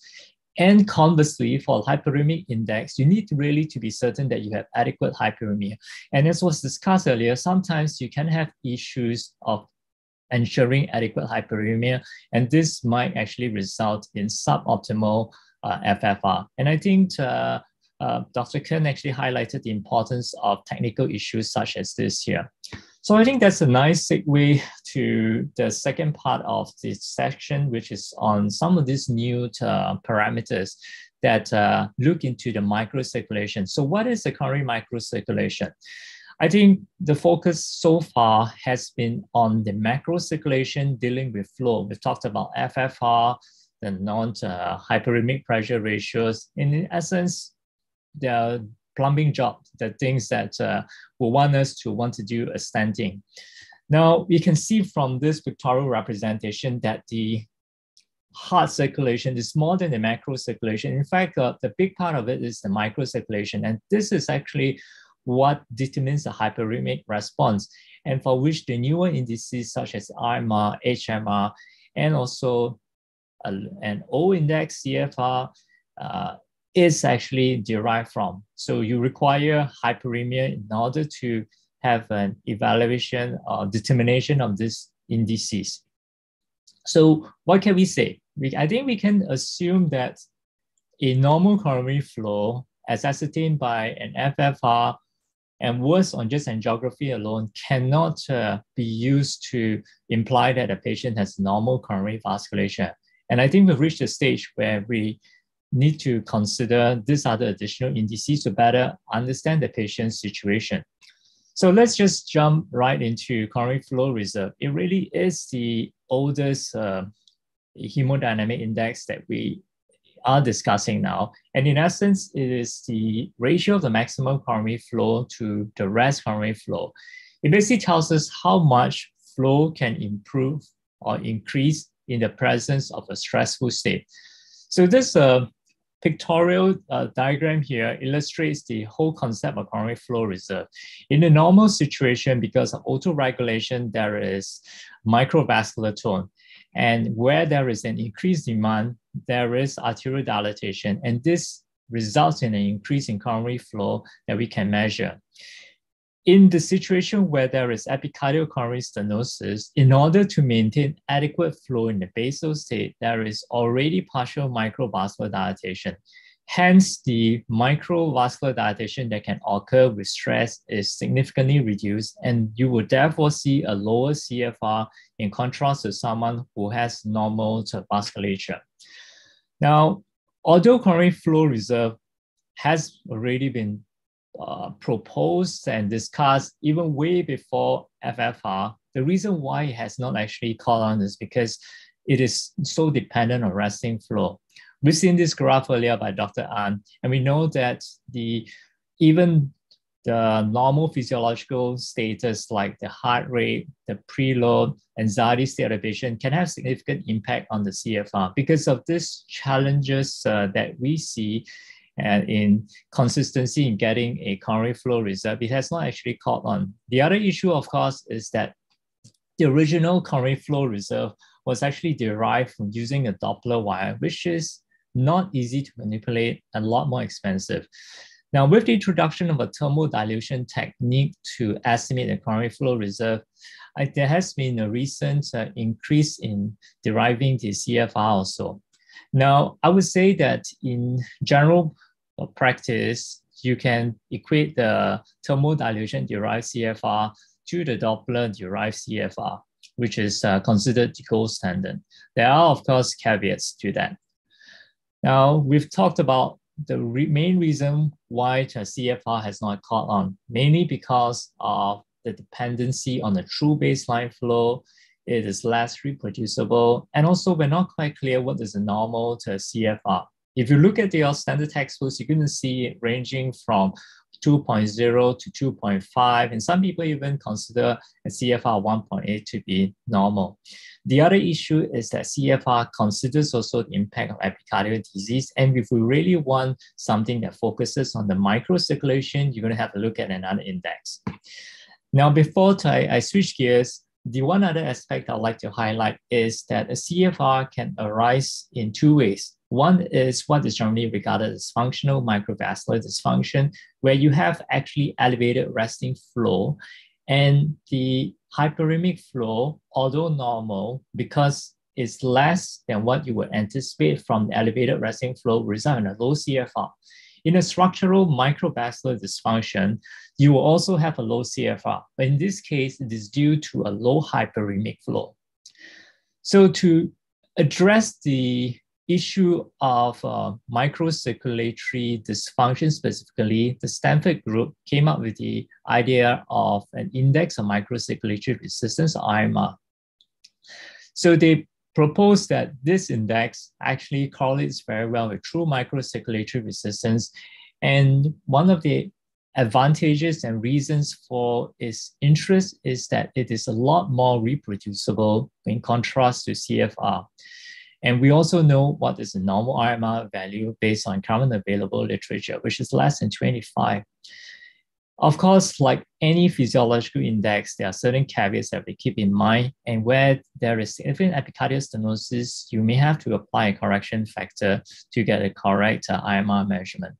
By and large, the derivation of IMR is actually pretty straightforward. As long as you do your FFR measurements and you can do your thermal dilution technique, you should be able to obtain your IMR using the appropriate software such as Coroventus. So let's recap now briefly. We talked about FFR a lot, which focuses on flow. CFR considers both the macro and micro circulation. And now we have an index IMR that is exclusively focusing on the microcirculation. Are there practical implications to learning how to use IMR? I'll say that there are 4 main areas, but I think in this part of the world, I'll focus only on 3 because I think very few of us are actually involved in heart transplantation. ST elevation MRI is where there is most data on the use of IMR. And over the last close to 20 years now, since the introduction of IMR, there is a slew of studies correlating IMR to various non-invasive parameters as well as outcomes. And it's now widely accepted to be a good outcome measure following ST elevation MI. We know that an IMR value of greater than 40 correlates very well with death and heart failure hospitalizations.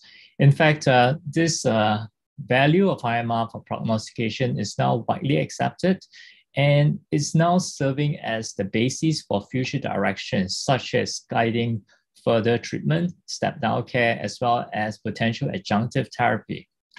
Now, one other area that has grown in interest in recent years surely must be ischemia and non-obstructive coronary artery disease, or INOCA. And the Carmichael trial conducted in Western Scotland actually supports the use of this functional evaluation of patients with chest pains but non-obstructive coronary artery disease. This was a blinded, randomized controlled trial involving about just 150 patients, largely female, median age 61 years. And the point was to evaluate the patient's quality of life and angina response to a specific treatment. So they were basically classified into 4 endotypes: microvascular angina, vasospastic angina, mixed picture, or neither, based on the protocol as you can see above. And with the specific endotype, treatment can therefore be tailored. And what is important is that they've shown that this does result in an improvement in quality of life that is sustained up to a year. So I think this is an important study that supports the use of functional evaluation in a cath lab for patients who have non-obstructive coronary artery disease. Now, in the setting of stable coronary artery disease, there has been also some data that supports its use. IMR, we know, predicts MI related to PCI in this relatively old and small study done quite a few years back by Morton Kern. We also know that just like FFR post-PCI can predict outcome, IMR post-PCI, it has also a predictive value. A high IMR is associated with worse outcomes compared to a patient with a low IMR following successful intervention. Now, this whole issues of this additional indices was also recently evaluated, especially by the Korean group, where they evaluated the value of looking at the CFR and IMR in patients with intermediate coronary artery stenosis. So they basically stratified patients. Specifically, if you look at the group that has what is considered a normal FFR, you can see that they do compose of a diverse group of patients that have both normal or abnormal IMR. And if you stratify the group with a normal FFR into those that have both an abnormal CFR and IMR, you see that they do portend a worse off prognosis. So these parameters actually provide additional value beyond the FFR measurement after PCI. Now I'm going to jump back into your flow index and specifically the QFR or quantitative flow ratio. It is actually one of several parameters. A lot of them are proprietary that serves to compute an FFR based on standard invasive angiography images. One of the seminal studies was the Wi-Fi 2 study that actually in the initial study suggests a very good correlation with your standard invasive FFR. And more recently, we have the FAVOR3 China study that shows the advantage of a KFR guided group in contrast to an angiography guided group. Now, what was impressive is that there was significant reduction in all-cause mortality, MI, and ischemia-driven revascularization. So what does this mean? Does this mean that we should all adopt QFR? I think there is still need for additional data. And this viewpoint article that I'll direct you to actually provides a very nice summary on the current status of this QFR and related indices. Now, one of the advantages of QFR over the CT-FFR that was initially proposed is that you actually can get a rather fast interpretation. Yeah, in contrast to FFR-CT, where you require previously overnight analysis by supercomputer, and then it was subsequently down to a few hours. But this actually used a much simpler Bernoulli calculations in contrast to computational fluid dynamics. But when you oversimplify things, you can run into issues. And there are concerns with things such as serial lesions and diffuse disease. They also have assumptions of minimal microvascular resistance with maximal blood flow. And as we know in clinical practice, even with an invasive measure, it can sometimes be challenging to measure the microvascular resistance or ensuring that it is low. And what is more important, I think, is that in the range of FFR, or what we call the intermediate FFR, between 0.70 to 0.80, it is where it does not correlate very well. And in a meta-analysis, they find that it can vary as much as up to 1.4, especially when in that FFR range. So is this something that is acceptable? Well, what is my take? Well, my take is that it is certainly better than coronary luminography. QFR is or maybe equivalent to FFR in the correct context. And certainly, I think in this current era, we really shouldn't be making decisions for revascularization based on coronary angiography alone. So what take-home messages do I have? Just a couple.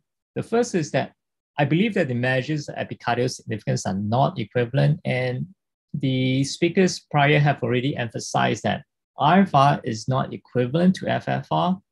It might provide similar information, but there are times when you're going to have discordant information, and you really have to ask yourself why that might be so.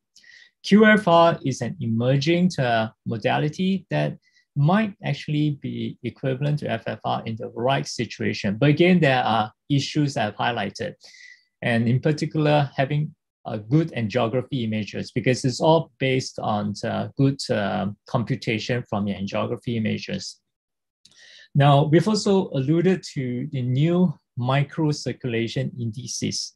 Now, these microcirculation indices do provide incremental information and can be particularly helpful in patients with challenging conditions, such as ischemia and non-obstructive coronary artery disease, or where you want to have a better idea on the prognostic impact following successful primary angioplasty or the evaluation of new treatment modalities.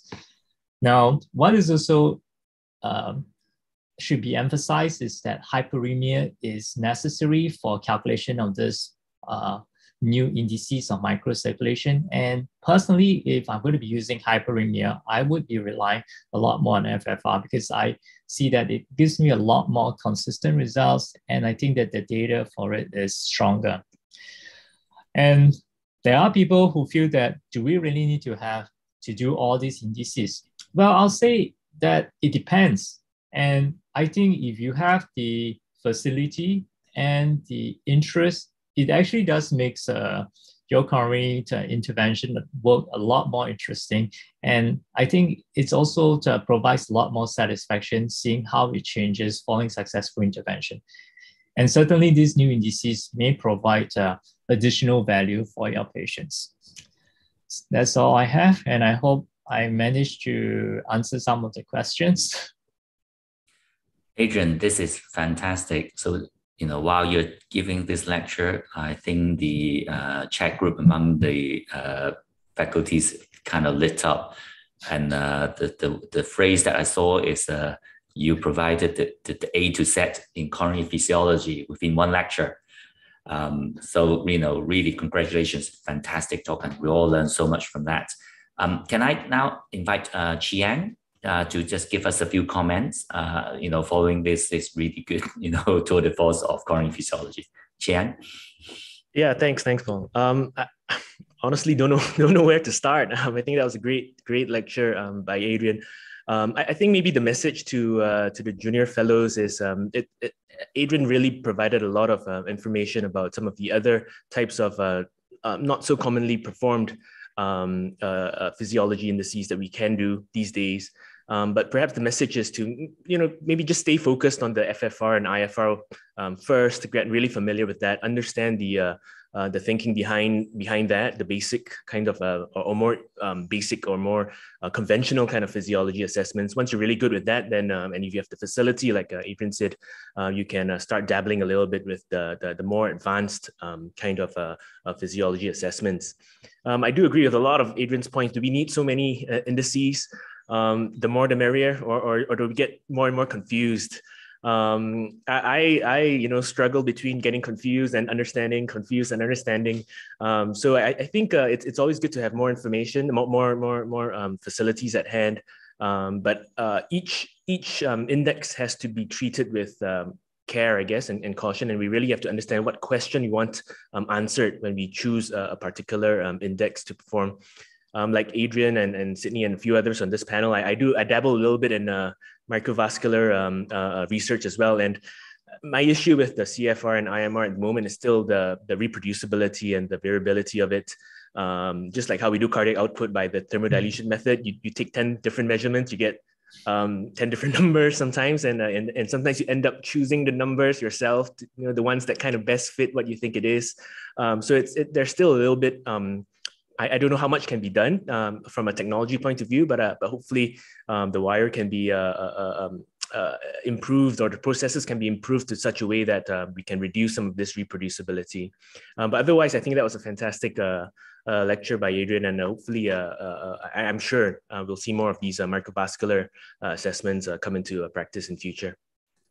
Thank you very much, Yang. I think, the organizer all hearing to this, and maybe, topic to discuss in future webinar on the microvascular side of coronary physiology. Now, I know we're really running behind, but make no apologies, because we have such fantastic group of speakers. So we're saving the best till last. So we're going to have a little bit of forward-looking lecture on coronary physiology. So beyond the FFR and IFR, here we're going to invite Eric from Hong Kong to give us the last lecture. Over to you, Eric. Thank you, Dr. Paul Ong, for the kind introduction. Can you see my screen? Yeah, we can see your screen, okay. So I would like to thank Dr. Jack Tang and Dr. Lam Ho for the kind invitation.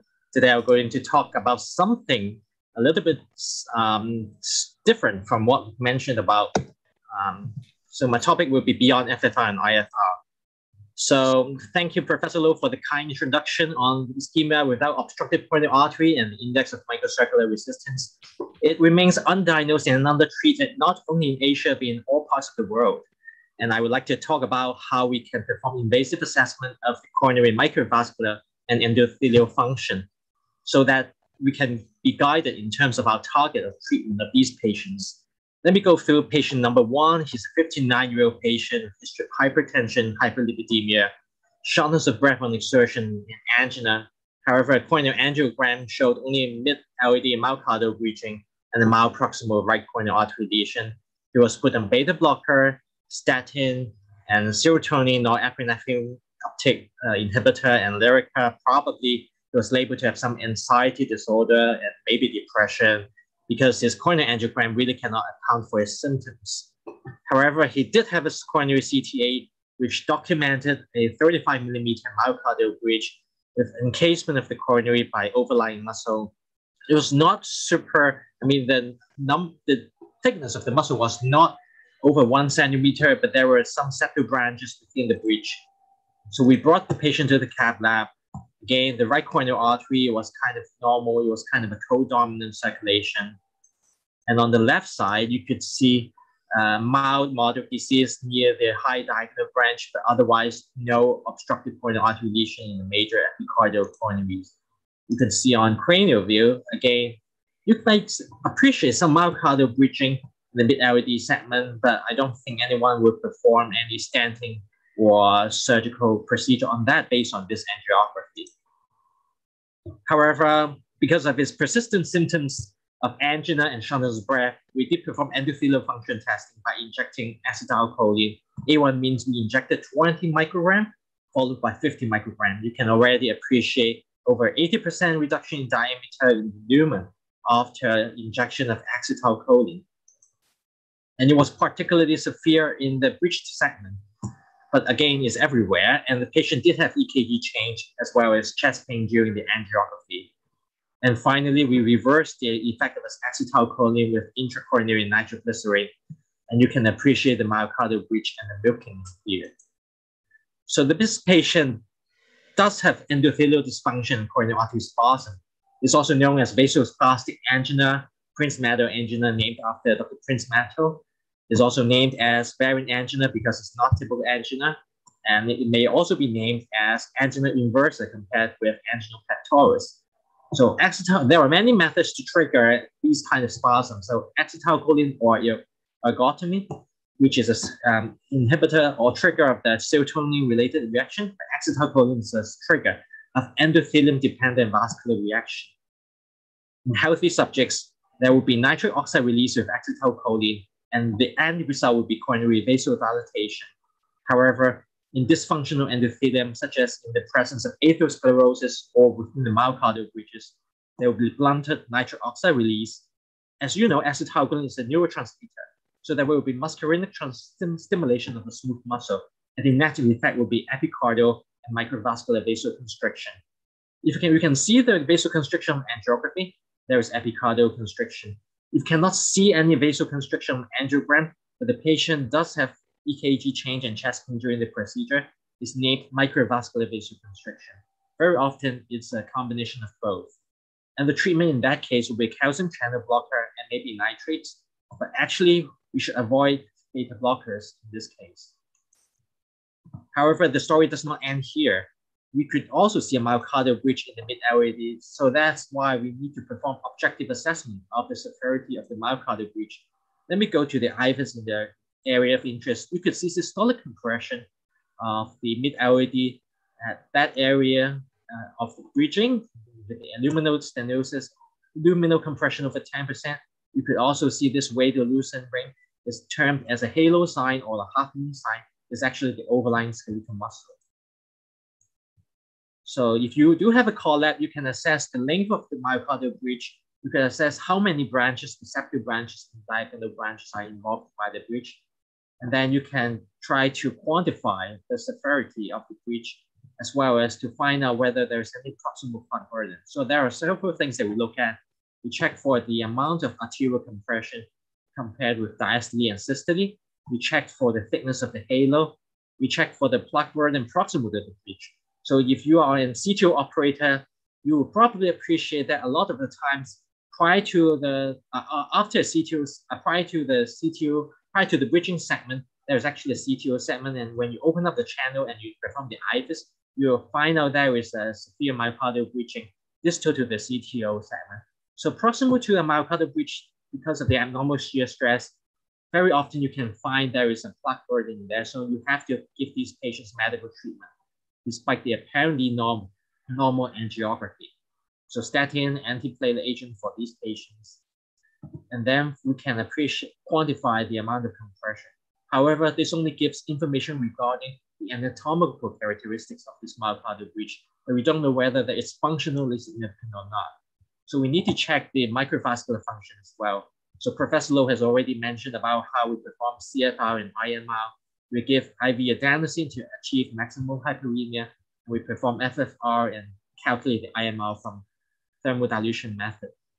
Compared with normal or usual FFR, in assessment of myocardial breaches, we have to use diastolic FFR with dobutamine stress compared with normal atherosclerotic CAD, where we use adenosine and the mean FFR value, because that would give us a mean FFR value involving both the systole and diastole.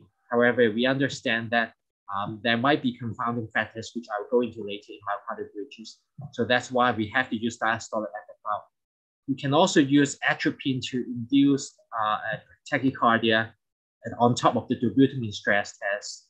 And classically, a cutoff of 0.76 or below is considered hemodynamically significant.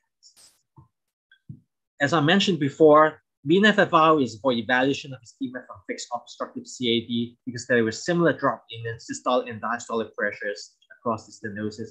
However, in myocardial breaching, the ischemia is dynamic and occurs in late systole to early diastole. Very often, there's a delay in luminal diameter recovery due to arterial compression from the myocardial breaches. So although coronary flow classically is during diastolic phase, however, because of this delay in luminal recovery, there is also ischemia, not only at the systolic phase, but actually during the diastolic phase. Dobutamine can promote chronotropic and inotropic effect and simulate the dynamic stenosis generated by the myocardial breaches. When the vessel is being compressed by the muscles, there is actually increase in systolic pressure distal to the bridge, and that may surpass the systolic aortic pressure. This so-called milking effect and the retrograde systolic flow will actually raise the mean FFR value.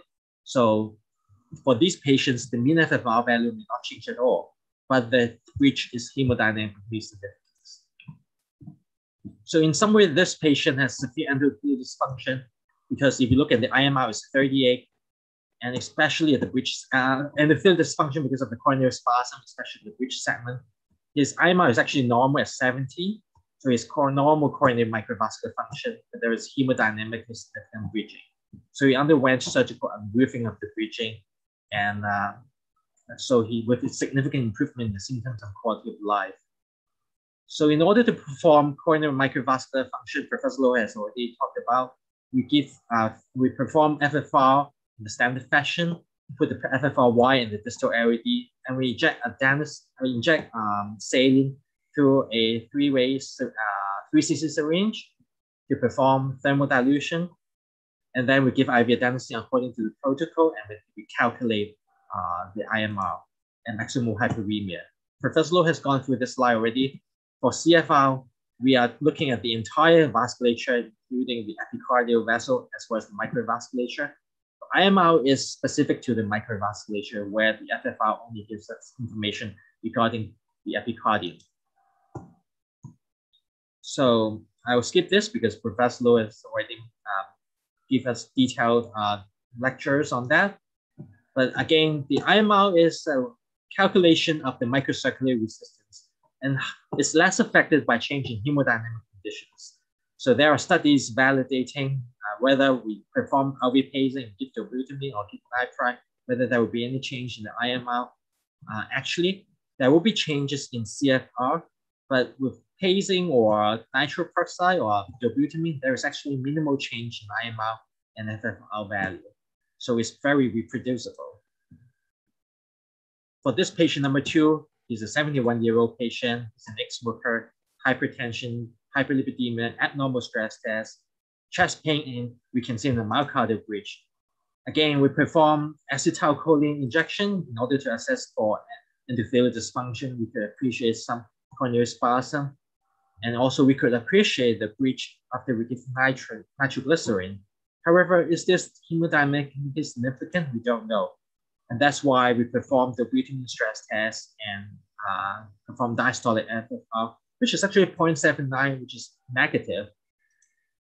However, his index of microcirculatory resistance is abnormal at 37. So an abnormal cutoff is over 25. So this patient has coronary endothelial dysfunction and microvascular dysfunction in the presence of a myocardial bridge. He was treated with statin, an ACE inhibitor, nitrates, and beta blocker. There are some beliefs that nitrates will worsen myocardial bridging, but actually it only makes the myocardial bridges more obvious on angiography, but will not worsen symptoms. Very often, these patients has concomitant endothelial dysfunction and coronary spasm, so nitrates may actually relieve the symptoms. And beta blocker, such as nabifilo or carfentanil, some other beta blockers with vasodilatory effect may actually be used with caution in the setting of coronary artery spasm. He does not need surgical removal. Not only FFR, IFR has also been evaluated in the study of myocardial bridging, because not all centers can perform diastolic FFR with the Coronary system. And mean FFR, as I said, is not very useful in assessing myocardial bridges. However, as you know, IFR is a diastolic specific index. It may not be hampered by systolic pressure gradient inversion by the myocardial bridges. Of course, it has not been validated in the dobutamine stress setting, so it's termed as hyperemic wave-free period pressure ratio, HWPR, in this setting. The cutoff is not known. In this study by Tarantini, there are 20 patients with documented myocardial bridges on CT, coronary angiogram, and positive stress test. They brought patients to the cath lab. As I said, the mean FFR did not change much. Actually, after dobutamine, the value raised it because you can see the yellow curve, there's systolic overshooting, confounding the FFR value. However, the IFR value did drop after dobutamine stress, and the IFR pullback confirmed the gradient at the myocardial bridge. And for these 20 patients, again, when you give dobutamine, the FFR value did not change much. But if you give dobutamine and check IFR, this hyperemic wave-free period ratio did drop from 0.88 to 0.79. So I've talked about 2 cases with ischemia without obstructive coronary artery disease. First patient has a myocardial bridge, which is hemodynamically significant. He has coronary artery spasm, especially at the bridge segment, and normal microvascular function. Second patient does have a bridge, but it's not hemodynamically significant. But he has microvascular dysfunction and endothelial dysfunction. So the take-home message will be invasive assessment of coronary endothelial function, microvasculature, and myocardial bridges are useful in assessment of INOCA. So measuring IMR is specific, quantitative, and reproducible. IFR is an alternative to diastolic FFR in evaluating the hemodynamic significance of myocardial bridges. So I would like to thank Dr. Jack Tan for the kind invitation, Dr. Holem, of course, and my previous teachers at Stanford, Jennifer Trammell, William Theron, and Alan Young, of course. And hopefully we could see you again this year in Hong Kong VAF in person. Thank you. Thank you very much, Eric. We thought, it's the hard act to follow Adrian, but, we now have another brilliant lectures and obviously talking about some of the really controversial management of this muscle bridging. And you certainly provide us with some new insights into how you assess this group of patients. Perhaps I can bring William into the discussion. William, would you be able to give us some comments on, following Eric's excellent talk? Yeah, this is a nice talk. No, I think when it comes to myocardial bridging, the best assessment study is dobutamine-induced diastolic FFR. Okay, if we do a conventional FFR, it won't able to tell you whether the myocardial bridging is causing the symptom or not.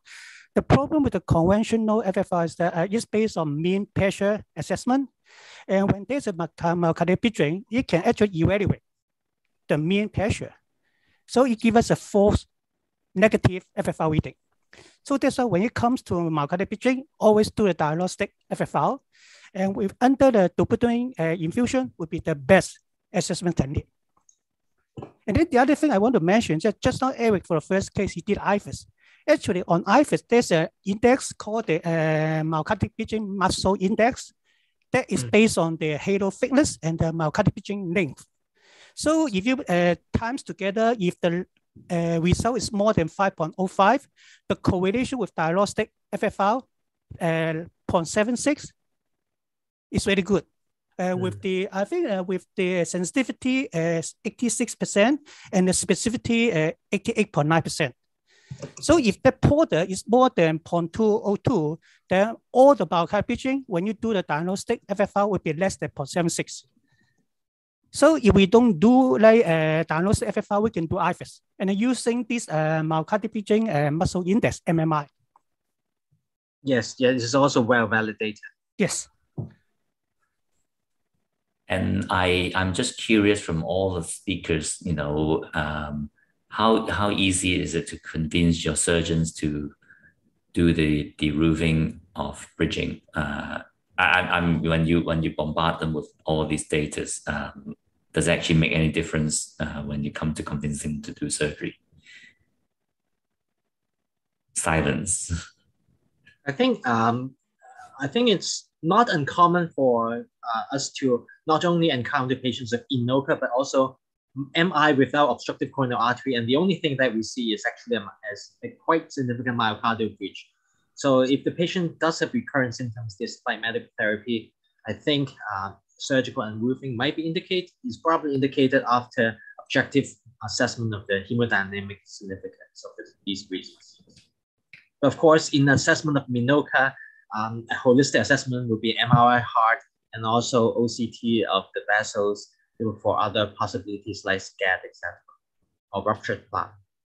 Very good point, Eric. Thank you.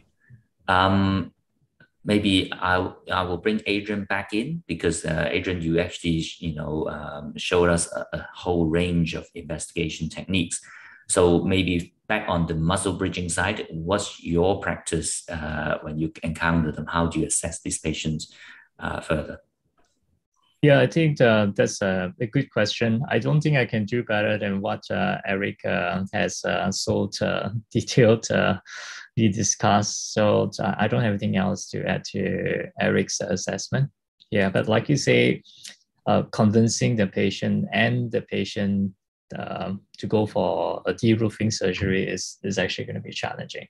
And a lot of times, honestly, I will just try and optimize medical therapy as much as possible, maybe increasing the beta blockers if the patient can tolerate it. Great. So I think if there's no other questions, then I will probably hand it now back to Christoph to do the closing.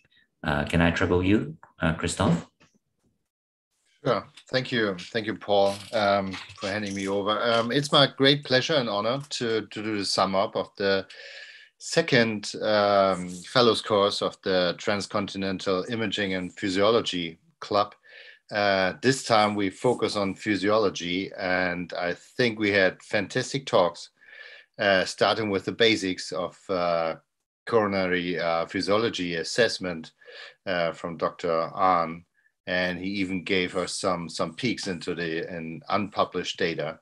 I think his key point was FFR, to stick to FFR as a gold standard if whenever it's possible. And then we came to the IFR and the co-registration and the pullback from Dr. Sung. And he showed us the nice cases and the importance of these two measurements in IFR to assess the patient. It was a great pleasure for us to have the grandmother of physiology, Professor Morton Kern, to give his talk, and he gave us 5 things to worry about and to think about the conundrums of physiology, the discordance, of several testing and serial testing and serial lesions. I think his key point on ACS was not to do FFR in infarct-related artery. For me, as a more clinician than research physiologist, is do one test and or do none, not to be too confused by too many indices. Dr. Lee showed us nice cases, a couple of cases of post-PCI, RFR and FFR with side branch, and even controversial case with a diffuse disease with lots of discussion. And then Professor H.M. Lo opened up the door to a whole new concept of the microcirculation. I think that's something that we will hear about in the next couple of years, even more, to the coronary flow and the IMR. And then we had some nice examples, clinical examples from Dr. Chen on coronary physiology, how to use it beyond the typical IFR or FFR test, and even how to tackle the conundrum of INOCA.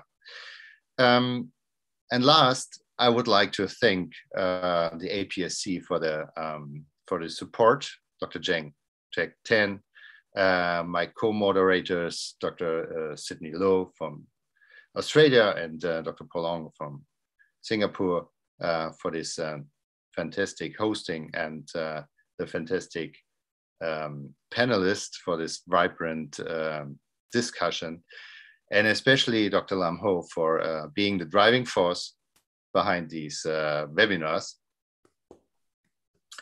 I wish you all a nice weekend, great holidays, and see you next time soon, hopefully. And Merry Christmas.